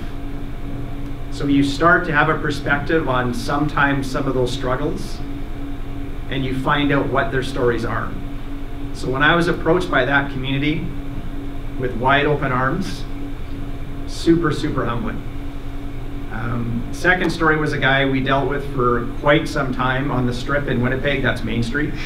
Another guy that was homeless. And he didn't fit the mold of that lifestyle though. Like I have a lot of experience. There was something off with this guy. Like, man, I don't think this guy fits. There's something off. He was a guy we would take to the hospital. He would put his mouth beneath the hand sanitizer and fill his mouth full. He would take anything he could possibly get. And my humbling moment in my career was this. I got sick and tired of him. I didn't take that moment to say, what's your story? I didn't care. I was done dealing with him. I didn't want to see him again. I was pissed off. Because I fell into that kind of trap, right, of just not caring. And we put this guy's story together. He looked at me one day and he said, I'm already completely destroyed. He's a guy that would stand on the corner with a sign, granted, and society would do what? They would chuck garbage in his face. They would chuck pennies in his face when we still had pennies. And they would tell him, get a job, you bum, right? You loser, you junkie, you addict, get a job, you friggin' loser. And they threw him out. And I'm gonna get through the punchline. I've told this story so many times. It humbled me when we put this guy's story together. He was a very successful man from Vancouver, British Columbia, that found his way living in the streets of Winnipeg when he gets a phone call one day at work that his 2 kids and wife were killed in a devastating car accident. And how do you think this guy treated that trauma? He started drinking. Started drinking alcohol, phenomenal family man. Lost his entire bloodline. 2 kids and wife gone.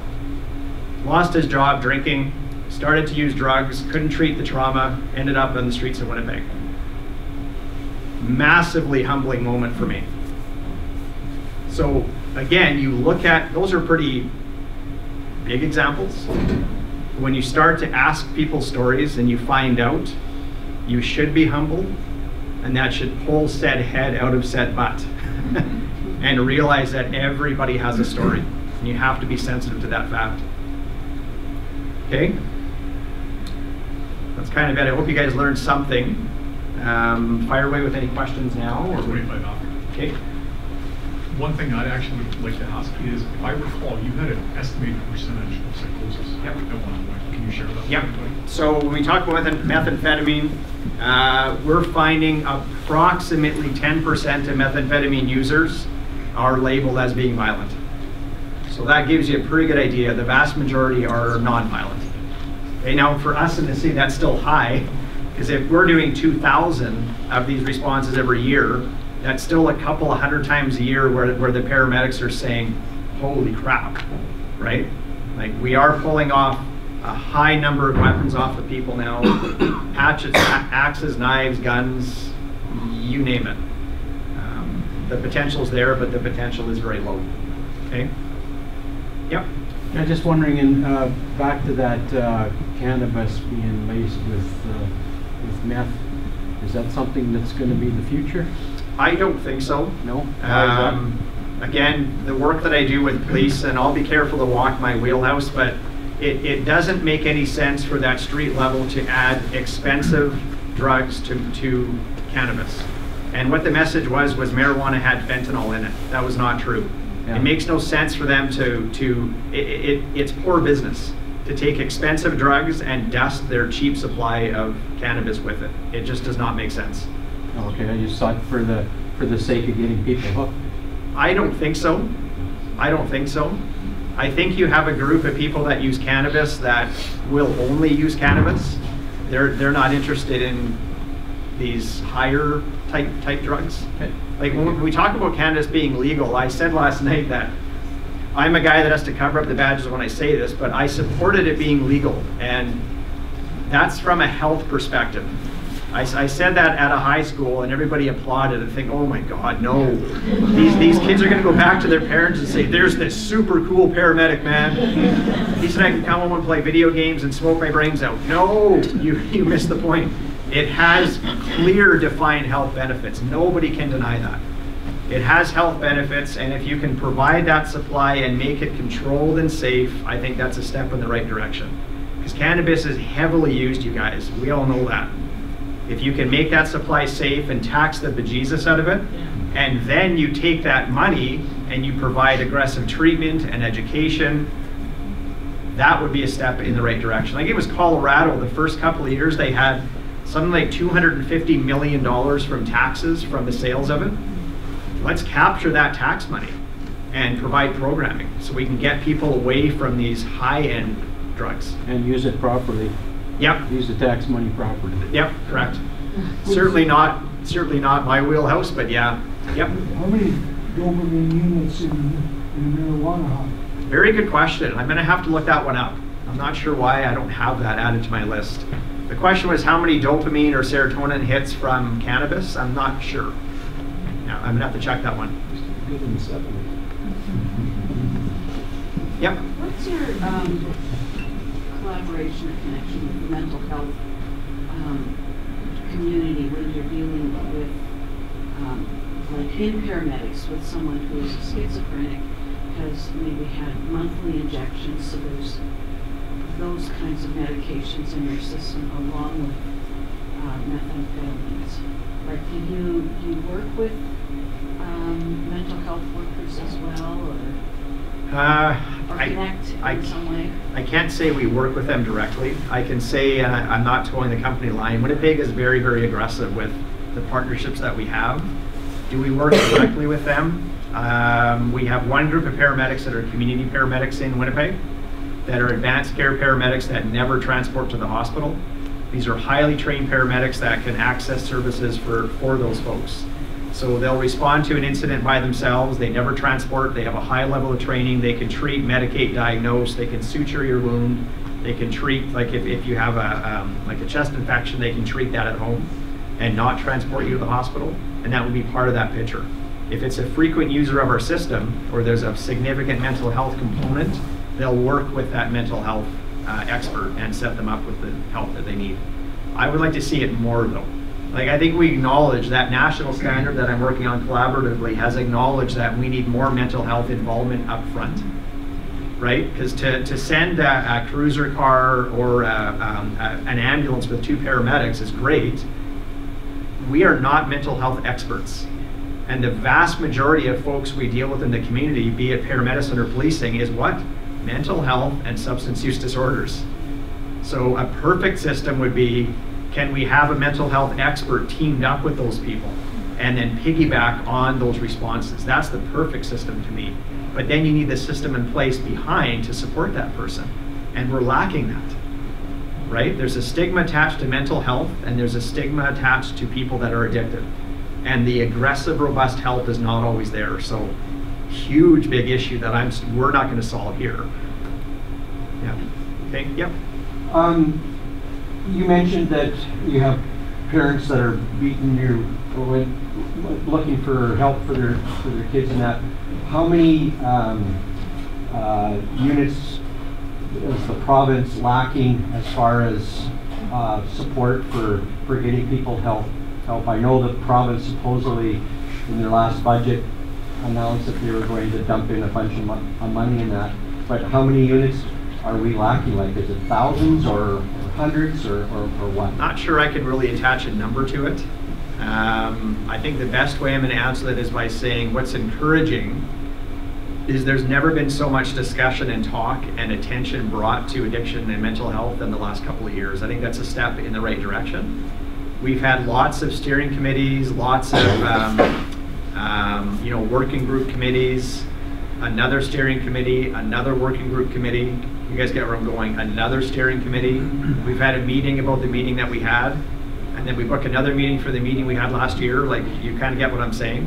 So to kind of, politically protect myself, I think we've had enough meetings, and I think we've had enough people sit at the table that we know what we have to do. It's slow to react. I know the city, and I don't remember, they just opened up, don't quote me on this, 10 or 20 beds specific to addiction and specific to methamphetamine. So when you say how many beds are we lacking, I can't really give you a number. We're desperately lacking services though. But the attention is certainly there, right? But you need to act on those recommendations from those committees. That's so typical because when you mention about meeting after meeting, like the Scott Oak Foundation or whatever, that's been finally, I think they're putting the building or they're going to start it, and it's been like 3 or 4 years. At least. And it's so typical that doesn't matter what form of government, they seem to like to have meetings, but nothing ever gets accomplished. Yeah. And so I was just wondering. Yeah. They had a fentanyl task force in 2016 that my friend sat on that lost his son. And they had this year-long steering committee for opioids. They met. The result of that committee was bus bench signs. Are you kidding me? He was so heartbroken. So anyway, I'm going to end it. Derek's going to yank me here. I'm not in a rush to leave afterwards. If you guys want to approach me one-on-one, that's perfectly fine, and I'm looking forward to hearing some local views as well. So thank you, Cory. And I think what we want to do is there are probably going to be a few more questions after, possibly for both Neil and Cory, that we can actually address. I'll give them a few extra minutes, but I'd like to get Neil up right away. so that we don't lose any opportunity to hear some things from him. One thing I neglected to mention to everybody, and I just want to let you know, you can see we have Jeremy videotaping today, and what we're going to be doing with that is we'll be putting it on the town and the chamber feed after to make sure that anybody that is not here can see it, or if you need it as reference information later on, that you've got it. Okay? Neil, I'll let you do your own bio. Great. I loathe, unlike Cory, I loathe public speaking, so I'll have an initial wave, physiologic wave of anxiety, and I'll probably be stuttering. This is true. This is what's happening right now as I speak to you. So that will pass, and I'll get my steam. I'm just going to hand out some pamphlets. There's not enough to go around, but it's just some of the information pamphlets that I hand out in my role to folks. So feel free to just hand it back and share them. My name's Neil Ives. I'm a registered nurse. I came to Swan Valley in the end of 2009 as a travel nurse.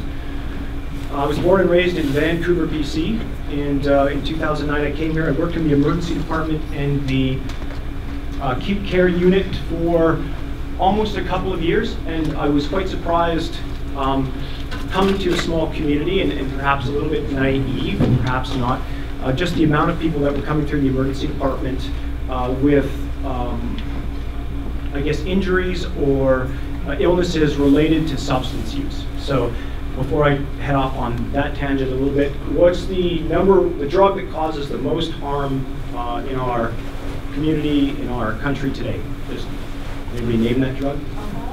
Alcohol, yeah. So I know alcohol wasn't talked about today, but alcohol is still the #1 killer, maimer, and destroyer of people. So it just happens to be legal, and we're kind of, past that point of considering it in that way. These other sort of more novel drugs or more sensational drugs are interesting to talk about, but we shouldn't forget about some of those other ones. So I came to Swan River and worked a while in the emergency department, saw some of these folks coming in and out, and really being treated not ideally from the lens that I see the world through. So people would come in, they'd have, say, wounds from injections or been full-blown withdrawal, and oftentimes just out you get. People on the unit who are admitted to the unit or trying to be admitted to the unit, which is need more medical care overnight or for days and weeks, oftentimes would leave because their needs were unaddressed, or we didn't do a great job of assessing what their true needs were or what would cause them to leave. And more often than not, it was dependency on the substance. And again, we weren't assessing for that, so it's like, well, they left against medical advice and they're off and running. But truly, it's just a piece that we probably could have done a better job on. So anyways, I moved into the public health department in 2012. Did a stint in public health. Then I did a community health nursing role, Camperville, Duck Bay, for a couple of years. And when I was in public health, I was trying to advocate for some outreach and some connection to the people that I was seeing coming through the emergency department, but they seemed to be across the street in front of the Nelson, and we never went to them, and they never came to public health necessarily, but they were going to the emergency department. So I started to do a little bit of outreach work to folks who were out and about in town, who I'd met previously, and made some really good connections and started to talk to them about what their expressed needs were. What do you need from your healthcare system? What do you need from me as a nurse, as a public health nurse? And they were really clear and really open.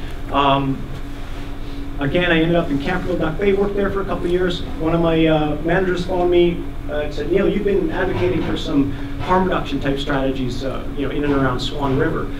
Just to let you know, there's an HIV outbreak. And we want to talk to you about some of that stuff.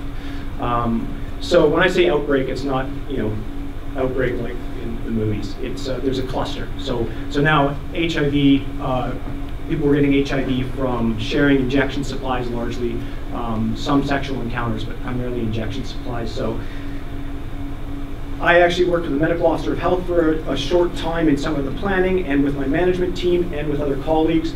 And I started to do, the need was recognized for some outreach nursing. So I got out for probably about 1.5 years, 2 years, and all I did was, based on the public health office, was marched around with my backpack, handouts such as the ones you have here, and just trying to connect people to care and again find out what their needs were.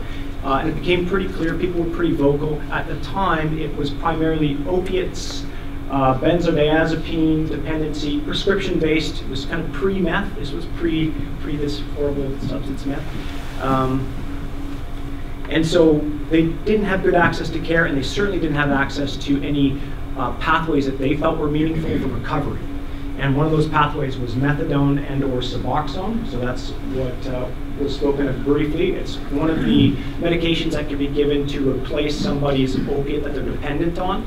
And so we had a couple of doctors, no local doctors would take up the case at the time. So we had a Dr. Lopez Gardner, who I worked with out in Camperville, and Dr. Lisa Monkman. Both do addictions medicine training, and then came here with me, and we sort of ran this little, we call it the Primary Care Outreach Clinic.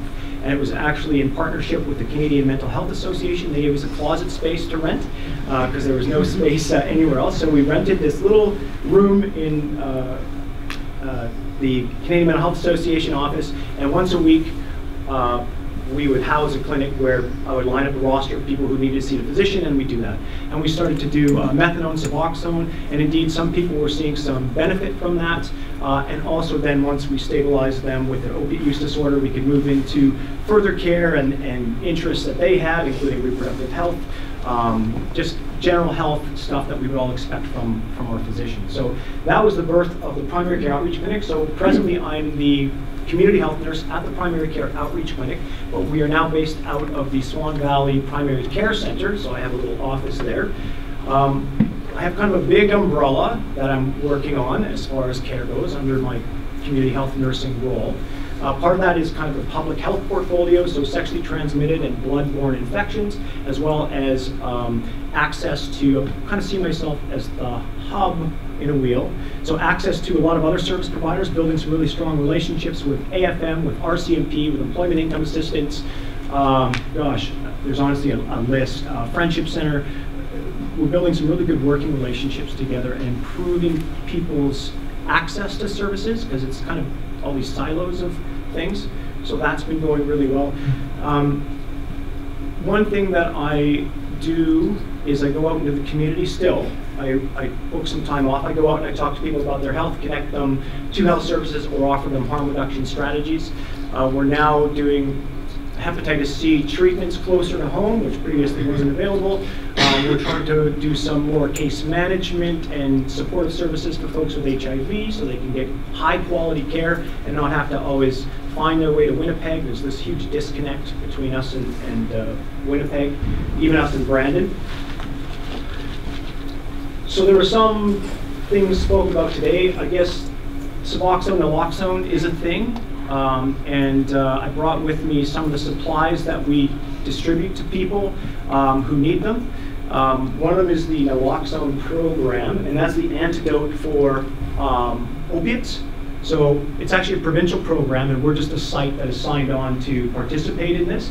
And this is essentially an antidote to an opiate overdose. So for some things, carfentanil and these different types of novel opiates, so sort of really powerful ones, this may not actually be an antidote. There's not enough in this kit.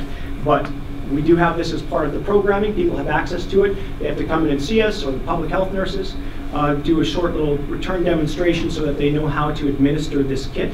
There used to be a restriction on it whereby only somebody at risk of an opiate overdose qualified for this kit, but now basically anybody qualifies for this kit. So if yourselves, or you know your loved ones, are even prescribed opiates, or you know people are using opiates, so that's T3s, oxycodones, morphine, hydromorphone, Dilaudid, all of these are opiates. Suboxone, methadone, all opiates. So if you know anybody who uses opiates, you may want to consider getting a naloxone kit from public health. Also, if you know anybody who uses recreational substances such as cocaine, even if they're the ones who are able to hide behind their middle classness in their use, they may still benefit from this as well, because there are some incidents of either cocaine or meth having traces of, or full-blown amounts of opiates in them, so it might not be a bad idea. Is that accurate? Yeah, okay. Because we see it. We do a lot of urine drug screening too as part of our process for people who are engaging us in care as part of their care plan, and it's amazing the myriad of substances that are present. Still primarily prescription based, which there's been some changes to, but meth now is king, unfortunately. It's definitely swept across, and we've been playing catch-ups. We've been having meetings about all these, the opiate crisis, and now it's just, we're overwhelmed. We haven't even addressed all of those issues because meth has just been such a tidal wave of dysfunction. So injection is probably the highest risk way that people are using substances, and definitely injection is kind of king around these parts. We do hand out sterile injection supplies. Now, if you're unfamiliar with harm reduction as a kind of a philosophy, and more specifically providing people who use substances with injection supplies, it's kind of a mind bender, but you can kind of wrap your head around it if you think of, and some of this is not a perfect analogy, but we can argue that later. Seat belts are not necessary for the operation of a motor vehicle. The only reason we have seat belts in a car is to reduce harm. Right? Like, they're not necessary, right? And we as the public pay for that in that product, right? We have to pay for that. You know, the argument would be, I'm not going to drive poorly. Like, I don't need a seatbelt. Like, you know, I don't want to pay that extra $1,600 on the cost of my vehicle for a seatbelt because I don't need it. Well, we've agreed as a society that seatbelts save lives, and you know, they may not be necessary, but they're a great idea in the event of an accident. So let's put them in the car. So I mean, that's kind of an example of harm reduction, just everyday harm reduction. Bicycle helmets, you don't need them. Right? Motorcycle helmets, you don't need them to operate those motor vehicles. But in the event of an accident, they decrease the likelihood of, you know, more severe head injuries. So there's those analogies. They're not perfect, but in the same way that they reduce harms, provision of condoms, provision of injection supplies also reduce harms associated with behavior. So it's sort of a non-judgmental way of saying, oh yeah, so you do this thing, but here's maybe some ways that you can keep yourself safe in the meantime. The other issue is one of a taxpayer issue. Did I get a sip of water? Yeah, and that is to manage people who have already become unwell with a chronic disease is very expensive. To prevent that disease is pennies on the dollar. So there are some studies out there that show significant cost savings when supply distribution, we'll say, providing supplies to people, supply distribution is in place. So one of the studies, it's a Canadian study, showed that for every dollar invested in harm reduction, supply distribution, you save $7 to the taxpayer. And so if this was a room of investors and I said, hey, I've got this investment, you know, you give me $1 million, and by the time you're 65 years old, I'm going to give you $7 million. Well, I don't think there's a person in this room, other than, I don't know how many of you have $1 million, and I don't, but with that kind of return on investment, right? So it's really return on investment. And so from a taxpayer perspective, it makes perfect sense. Thanks. And so there's sort of that economic argument around harm reduction sort of pales in comparison with what the real data says, the real economic data. So it becomes more of a values, or I think a moral piece versus an actual, hey, why are these people, why are you providing this, you know, this expensive service to people? It's because it's saving us money. So as a taxpayer, I can get behind that. So you saw the pictures of these? So syringes are only part of it. Hepatitis C, HIV, other bloodborne pathogens can be passed on through really any supply. So sometimes people have to cook their substances, so we hand out. So and I'm making you aware of this, so if you find them, you kind of know what they are. So these are sterile cooking cups. You know, you see the old movies and people are cooking their stuff in spoons, right? People still use spoons, but there's these cups, one use. Everything here is designed for one use. Sterile water ampules are designed for one use. Filters as well. I won't get into specifics, but filters. These are little individual cotton filters. One use, one time, one use.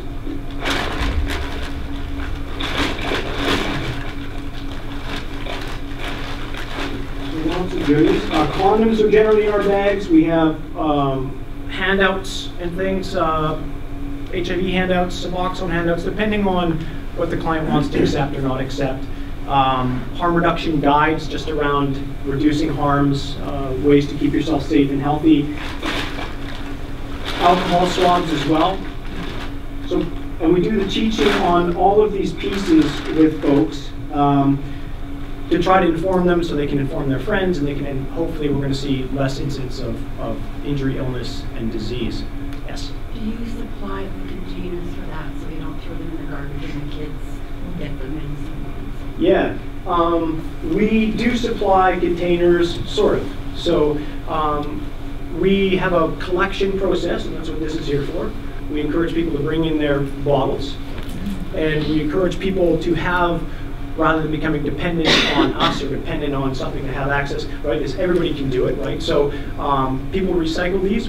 We have labels that we stick on them, and we encourage people to put their sharps into hard plastic containers and then return them to the hospital. Or currently in the province, they feel it's acceptable to throw them into household waste, so long as they're in a sharps container. So if anybody wants to bring garbage bags full of used bottles to my office, yeah, we'd accept these happily. And if we get too many, I'll take them to recycling. Neil? Yes. What's the return rate on those? What's the return rate on those? Depends on the person's, where the person resides. You know, like in town, Birch River, you know, Benito, wherever they might reside. It's pretty darn good for folks. What's really encouraging is when I go and I do outreach work, I'll talk about some of the resources that are in play further as we kind of get caught up into real time here. I now work with a public health nursing outreach team, which has actually been a recent investment this past year, given what's going on.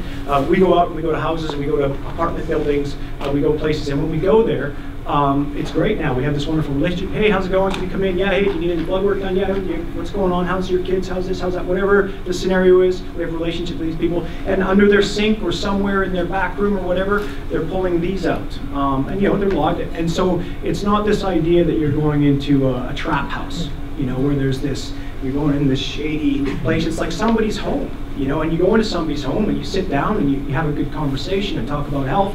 You might exchange some information and book them a point, or maybe not, and they hand you these, and you hand them fresh supplies, and you know. So it's not that kind of, again, Hollywood, right? It's Quentin Tarantino films that I think everybody is familiar with. So the return rate, I'm impressed. Unfortunately, there are still those people who are in situations of disrespect. Or situations whereby they don't have a safe place to use, like some of those people. We don't have to imagine the housing crisis we have here. We don't have to imagine how many people are stacked up into houses that probably should be condemned. So we have a housing issue here. So a lot of the improperly disposed of supplies are due to people's inability to have a place to use.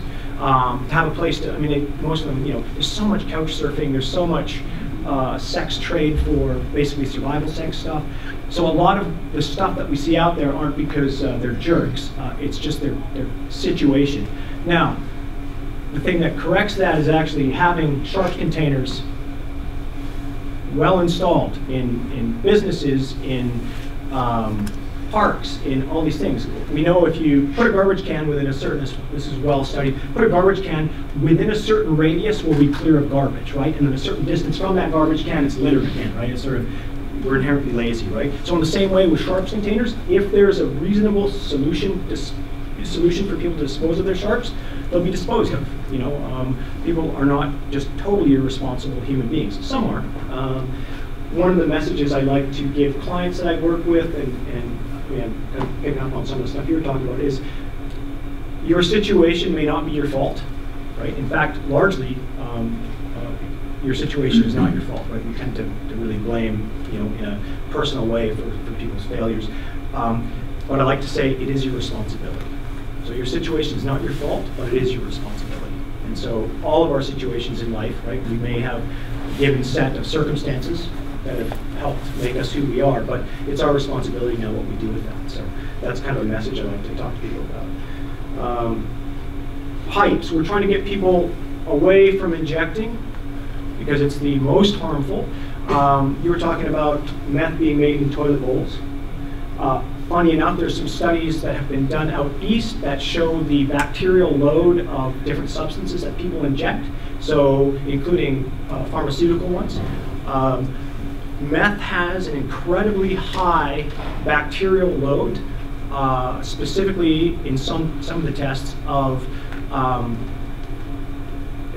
bugs that you should only find in your gut, right? So literally the meth here is really shitty. Right? And people are injecting that, and that's scary. So we try to talk about some harm reduction strategies with people, including a campaign that was started out east and it's picked up in Saskatchewan. Cook your drugs, right? 10 seconds, if you let it bubble for 10 seconds, just 10 seconds, a little bit, it can decrease that bacterial load. We're seeing a lot of complications through our healthcare system now with infections that just shouldn't be happening. So it's a great concern. So the availability of pipes is one way to do that, and try to get people to switch from injecting to pipes. And we've actually had a really good uptake of that. A lot of people who were only injecting and multiple times a day have switched to the pipe and actually appreciate that. Their health status has improved. So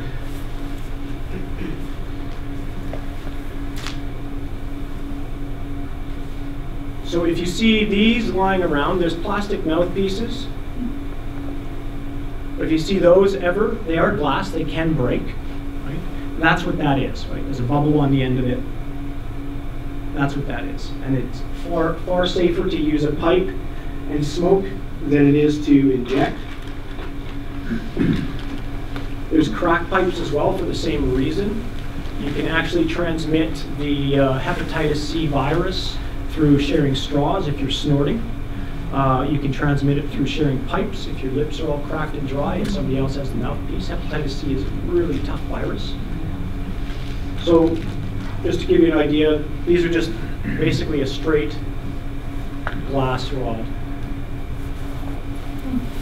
So if you find these in the community, there is a way to handle them and not to handle them. Number one, public health nurses are in the schools with teachers and they're showing them sort of these things. If you find these, don't touch.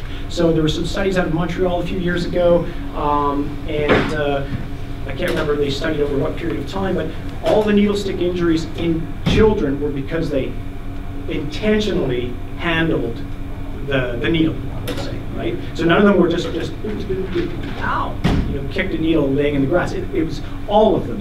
It was all from intentional handling. So the thing is, you've got to teach kids not to handle this stuff. Know what it is, don't handle it. If you find it, just tell an adult. So if you do find them on your property or around town, you can pick them up with a set of tongs or just a glove, so long as the needle is held not above your elbow. So if you hold something above your elbow, it can fall. So if you find a syringe, you can pick it up. You can pick it up. Always keep it lower. It's kind of the lowest point, again, not above where it can fall on. You can pick it up and you can place it into a solid plastic container, and it's done. So it's really kind of scary, or we think of it as dirty, but it's actually the disease transmission that occurs from any needle stick injury is incredibly low, like incredibly low. And again, all these things are well studied. So there's the potential risk, and there's things that increase the risk and lower the risk, right? Exposure to sun, temperature, how old it is, where it is. There's all these like little nuances to it. But for the most part, it's scary. And I think what it represents in our minds is scary because it activates our values system, right? Which is an emotional system largely. And so it kind of pisses us off too. But as far as what they represent is they're a nuisance, and we need to get people to dispose of them properly. But if you do find them, you can pick them up. Rubber gloves, great idea, right? Pair of tongs, great idea, and put them into a hard plastic container. And that's how you would dispose of that stuff. Anything to add on that? No? And the same things with the glass pipes, right? The glass pipes haven't generally come in contact with blood, whereas syringes have generally come in contact, right? But they would just be cleaned up and put into a plastic container, so they don't go through a garbage bag or anything like that. Am I speaking way too quickly? A little bit? My mouth is just becoming less dry now. All right. So we have the take-home naloxone program, supply distribution. And if anybody has questions about this, or it literally is like making me so angry that this is a thing, come and talk to me. Like genuinely. I won't I won't judge. I would love to talk to you about that and hear your perspective on it, because it can be incredibly infuriating. And it depends on who your mother-in-law is as well. If you're getting this certain messaging, I'm just kidding on her. She's a lovely lady. Depending on what her values are and where I'm coming from, right? And so I just tell people, this stuff is to stop the spread of disease transmission, to connect with people who otherwise I wouldn't have the opportunity to connect with, and offer them health and services. And so it's win, win, win, win, win. And investment-wise, it's win as well.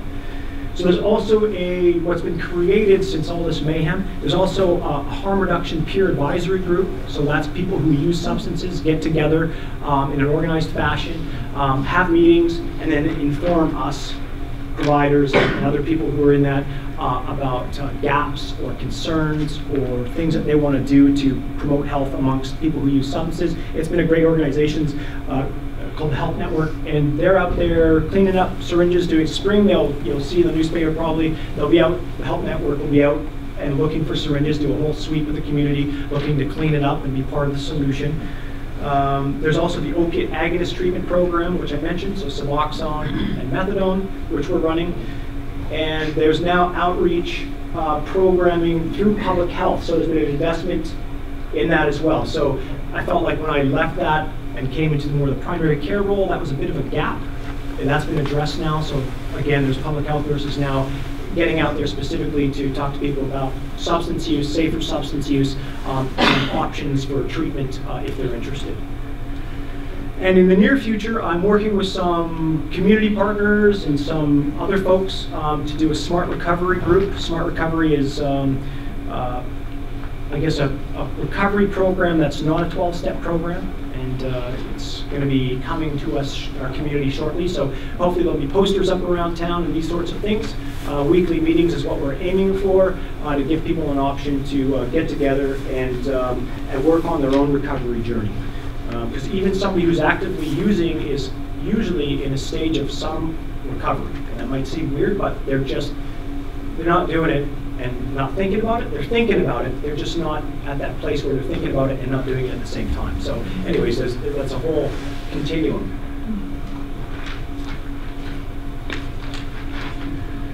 Okay. And speaking about the conditions that foster some of this stuff, in my own mind, I'm always trying to make meaning of this madness. Like it seems mad, but I will share a little snippet. But if I tell you this, you can't leave this room. So I'm a substance user. I drink caffeine, right? I don't drink alcohol. That doesn't agree with me. I do crazy things and I tend to drink and stay drunk. So I don't use alcohol. I can't use alcohol. I used to use stimulants. I became homeless because of my stimulant use. This was back in the day, way back in the day, back in the dirty BC days. It was part of my youth, part of my forming, storming, and norming. I never got caught for using substances, so I never got a criminal record. If I had had a criminal record, I would never be able to speak to you like this. I would never be able to do the work I'm doing because I would be ostracized, right? There would be a barrier for me to become a professional, right? Even though a lot of the data supports that people have a substance use trajectory and they age out of it. Like they hit a certain age and it's kind of like the substance use falls away. Not always. So one of the issues that I think is large in what we're seeing now is that there's a criminalization of substance use, right? That in of itself is not a crime against any people, right? Stealing is, right? Robbery, all these things, right? But me using substances, and for the reasons I was using them, good and bad reasons, it wasn't a crime against anyone. Yet, I could be punished, and thereby I could participate in certain segments of society. Law enforcement would be one of them. Nursing would be another. Perhaps becoming a lawyer. These sorts of things. So, if you want to do some interesting reading online, check out what Portugal has done. So, decriminalization is different than legalization. We've legalized weed. Alcohol is legal, right? But there's another step in between that, and it's decriminalization. By the way, I should announce at this point that I am a nurse. I'm obliged to speak through a nursing lens. It is not necessarily in agreement with my employer.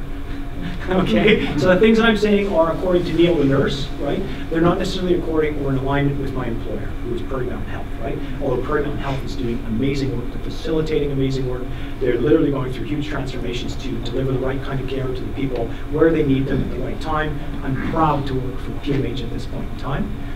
So now that caveat's over. So decriminalization is a whole other thing. So look up the Portugal experiment and make up your own minds. So just do some sleuthing online and look at what Portugal has done, see what some of the outcomes are, see what the critics are saying, see what proponents are saying. Interesting. I won't give any more away to that story. Where was I going with that?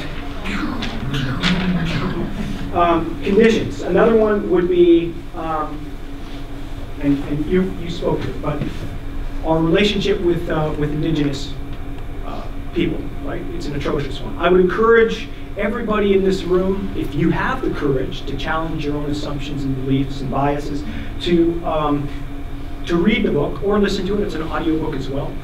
21 Things You May Not Know About the Indian Act. So 21 things you may not know about the Indian Act. It's a brief. It's not going to be a 14-hour listen on Audible.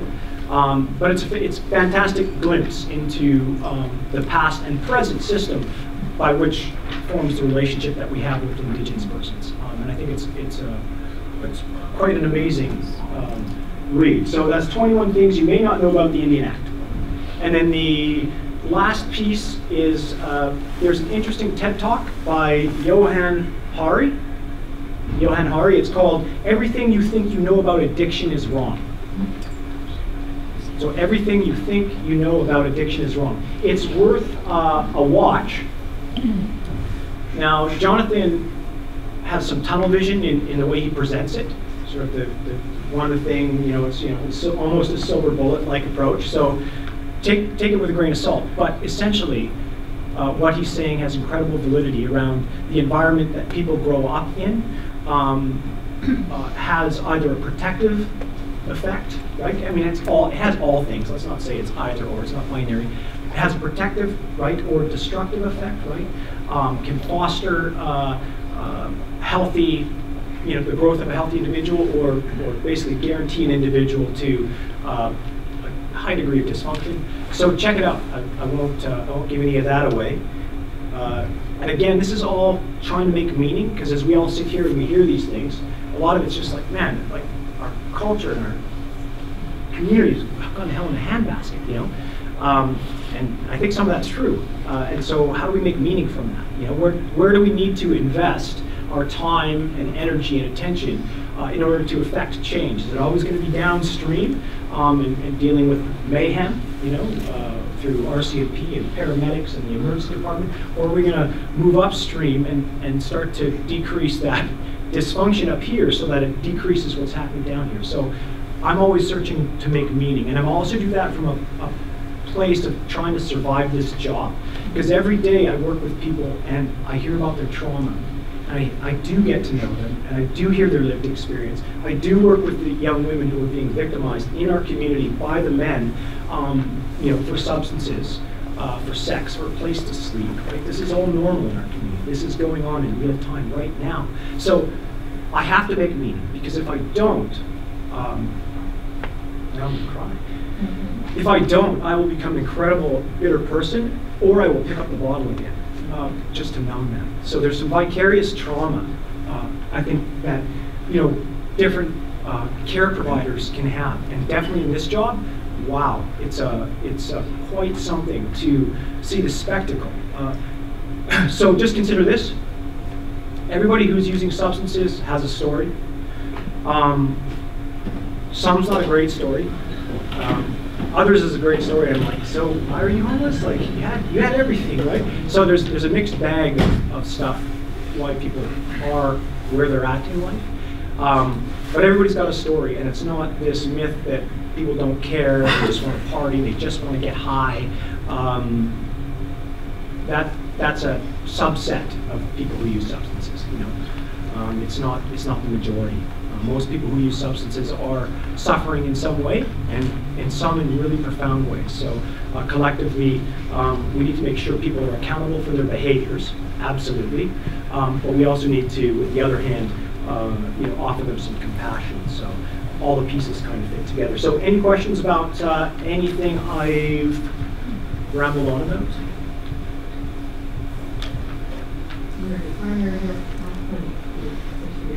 Yes, I'm at the primary healthcare clinic. Yeah. People can access me by appointment, drop in, those sorts of things. So Neil, I have a question. Yes. One of the things you and I talked about a little while ago was the opportunity to have you come and present to our team at co-op. And can you just elaborate a little bit on what your abilities are to do so within the community? Sure, yeah. I mean, I can go out and meet with anybody or family or organization or community to talk about whatever it is they want to talk about related to substance use. Specifically, what we had spoken of was sharps disposal in an occupational health and safety perspective. So if you have employees or you yourselves are running a business and you have to meet certain standards for safety in the workplace, we could talk about some of that stuff with regards to safe needle disposal or handling of sharps, or messaging that should go along with that, or access to bathrooms versus no access to bathrooms. So kind of along that continuum related to kind of occupational health and safety framework, or exposure to blood and body fluids. There have been some organizations where they've ended up having to clean up a mess that was created with blood and body fluids, and that's also something that I'd be happy to talk about. So what I'd like to do is I'm going to put Darren on the spot here. Cory, can you jump up here? Last night we were having supper and Cory asked me a question that I couldn't actually answer, even though I love to talk. Darren, I'm going to actually get him to throw this at you, and it was with respect to the medical response. Oh yeah, I'd asked if the local fire department is like a first responder model. Do you guys respond to medical or traumatic incidents? Not at all. Okay. Okay. And I think it's good for us to be aware of, to know who's going to be responding to these types of calls within the community. There is another thought that I wanted to bring to bear here as well. And one of the things that I'd heard Cory present before was when you were a 911 supervisor, one of the things you spoke of is how do you respond as an individual to a situation when it's occurring? And maybe there's something you guys can share with respect to this, but if you'd like to speak on that, I'd appreciate it. Yeah. So I mean, from our perspective, I mean, when people often ask me, what should I do if I'm with somebody that's on methamphetamine, or if I'm thinking they're becoming aggressive or violent. The standardized messaging and how we respond to these folks, specifically to meth-induced psychotic patients, or any mental health issue that can create a patient that is aggressive or violent, is the biggest rule is don't touch these folks. Right? Yeah. And I mean, I'm not going to speak like to your own policies and procedures, but for the layman public, a methamphetamine user does not like to be touched. That's been proven. I always say, as a paramedic or a nurse or a physician, human contact is a good thing. Whenever I would present myself to a patient when I was an active paramedic, I would always put my hand on somebody's shoulder 100% of the time. And I would say, my name's Cory, I'm here to help you. And that human contact feels good. It's well intended. Methamphetamine users do not like being touched, and they don't like being crowded, right? They're already hyper paranoid. So if I am the methamphetamine user and you're concerned about your safety, human beings bolster their numbers, right? To show strength and power. And a lot of people think if you crowd and show that use of force to these folks, that's going to make a difference. It's actually the worst thing you can do, right? You always have to have a way out. If we're responding to a patient in that corner, I'm acutely aware of my points of exit as well. Don't touch them, and give them water. Offer them water. A patient experiencing a mental health crisis, and methamphetamine users are typically extraordinarily thirsty, and just offering somebody water, calling them by their name, and not touching them, not crowding them, lowers the anxiety that they're having. That's been proven, right? And I don't know if I need to get into body language and stuff like that. I don't think I need to do that, but that's the advice I would have. Nailed it. Yeah. So there is one other thing I'd like to just add. You guys have done a great job in talking about how to take care of the needles after they're used. And I know during one of our meetings, it's got to be 6 months ago, there was a program. Who was running that program? We were actually talking about bringing needles, air containers in. Were you, Ann? Was that you? No. I can't remember. Or maybe that was Brianna. Brianna. Was it Brianna? Yeah. One of the RCMP members. We were talking about how to collect containers for that very purpose. So I think that program is still alive and well, if I recall. The container program. Yeah, I think it needs another, you shot in the arm. Hence why I try to give it a shot in the arm. Like, yeah, bring these in. We can use them. Okay. There is one thing that I wanted to add to, and I challenged our MLA Rick Wolchuk on this. 20 years ago, when I was at Decor Cabinets down in Morden, we were going through a meth crisis because it was easy to make. It was coming over the North Dakota border in tankers, basically, and it was almost impossible to get rid of. But one of the things we challenged the provincial government at the time on, and I've asked Rick now to re-explore it, is a formal provincial incineration program rather than this going to the landfill. Because it doesn't mean always that a cap will stay on, it doesn't mean always that we're going to have a safe disposal, but a provincial incineration program would probably help us in that regard. So I've asked them to take a look at that and see if there's any action that could be made for it. So, anybody have any comments or questions? I just want to know, as far as someone we're looking at staff safety and people that are in the front lines and dealing with people with danger that might encounter someone with sick, is there a program that gives people the basics of what to do and how to recognize it? I mean, we're getting some over here, but something that we can give to our staff or something that we can access some kind of information that this is what you need to know. I'm not sure how to protect yourself. I'm not aware of any formalized programs like that. The difficulty with that is oftentimes you've got mixed things going on. So anytime you formalize something, it's pretty narrow. Like the knife attack comes like this, right? It's not realistic. It's such a dynamic situation. So I think just if you can tap into some resources like we've done today and spread that. But are you familiar with any formalized? Yeah, so Winnipeg, we're working with a big consulting firm right now to acknowledge and deal with the increased violence that the paramedics are facing. And there's something that's called spear training. It's not you're going to spear somebody with a spear. It stands for something, and that's essentially techniques on how to disengage, how to keep yourself safe, and how to recognize body language signs. Right, so that would be something that you should be looking at.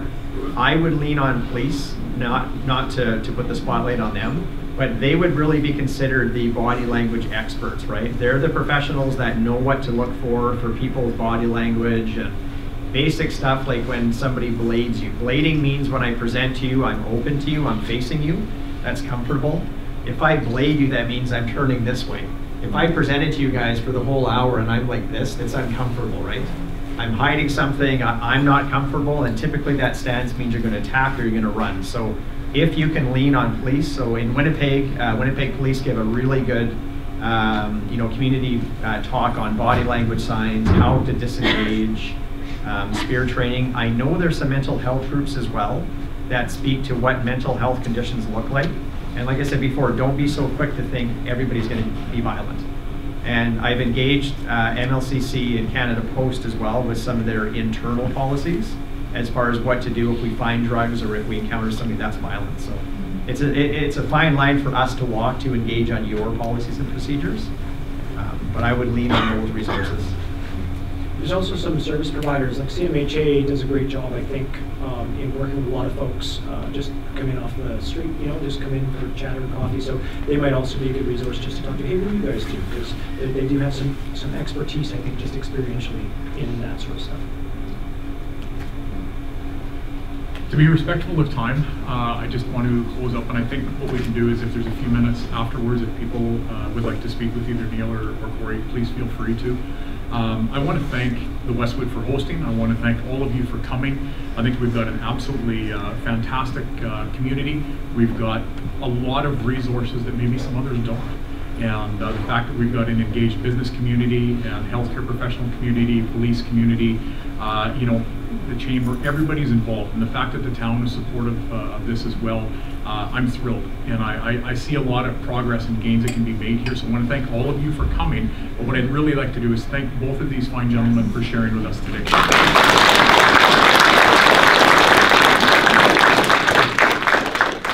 Consortium business meeting, our regular meeting, will be on the 27th, where all of this, all the puzzle pieces are going to get laid out, and we're going to start really talking about what we can do now. So the 27th, over at, when Naomi is hosting over at the Super 8 that day at 10 o'clock. So thanks again, everybody. Thank you, George.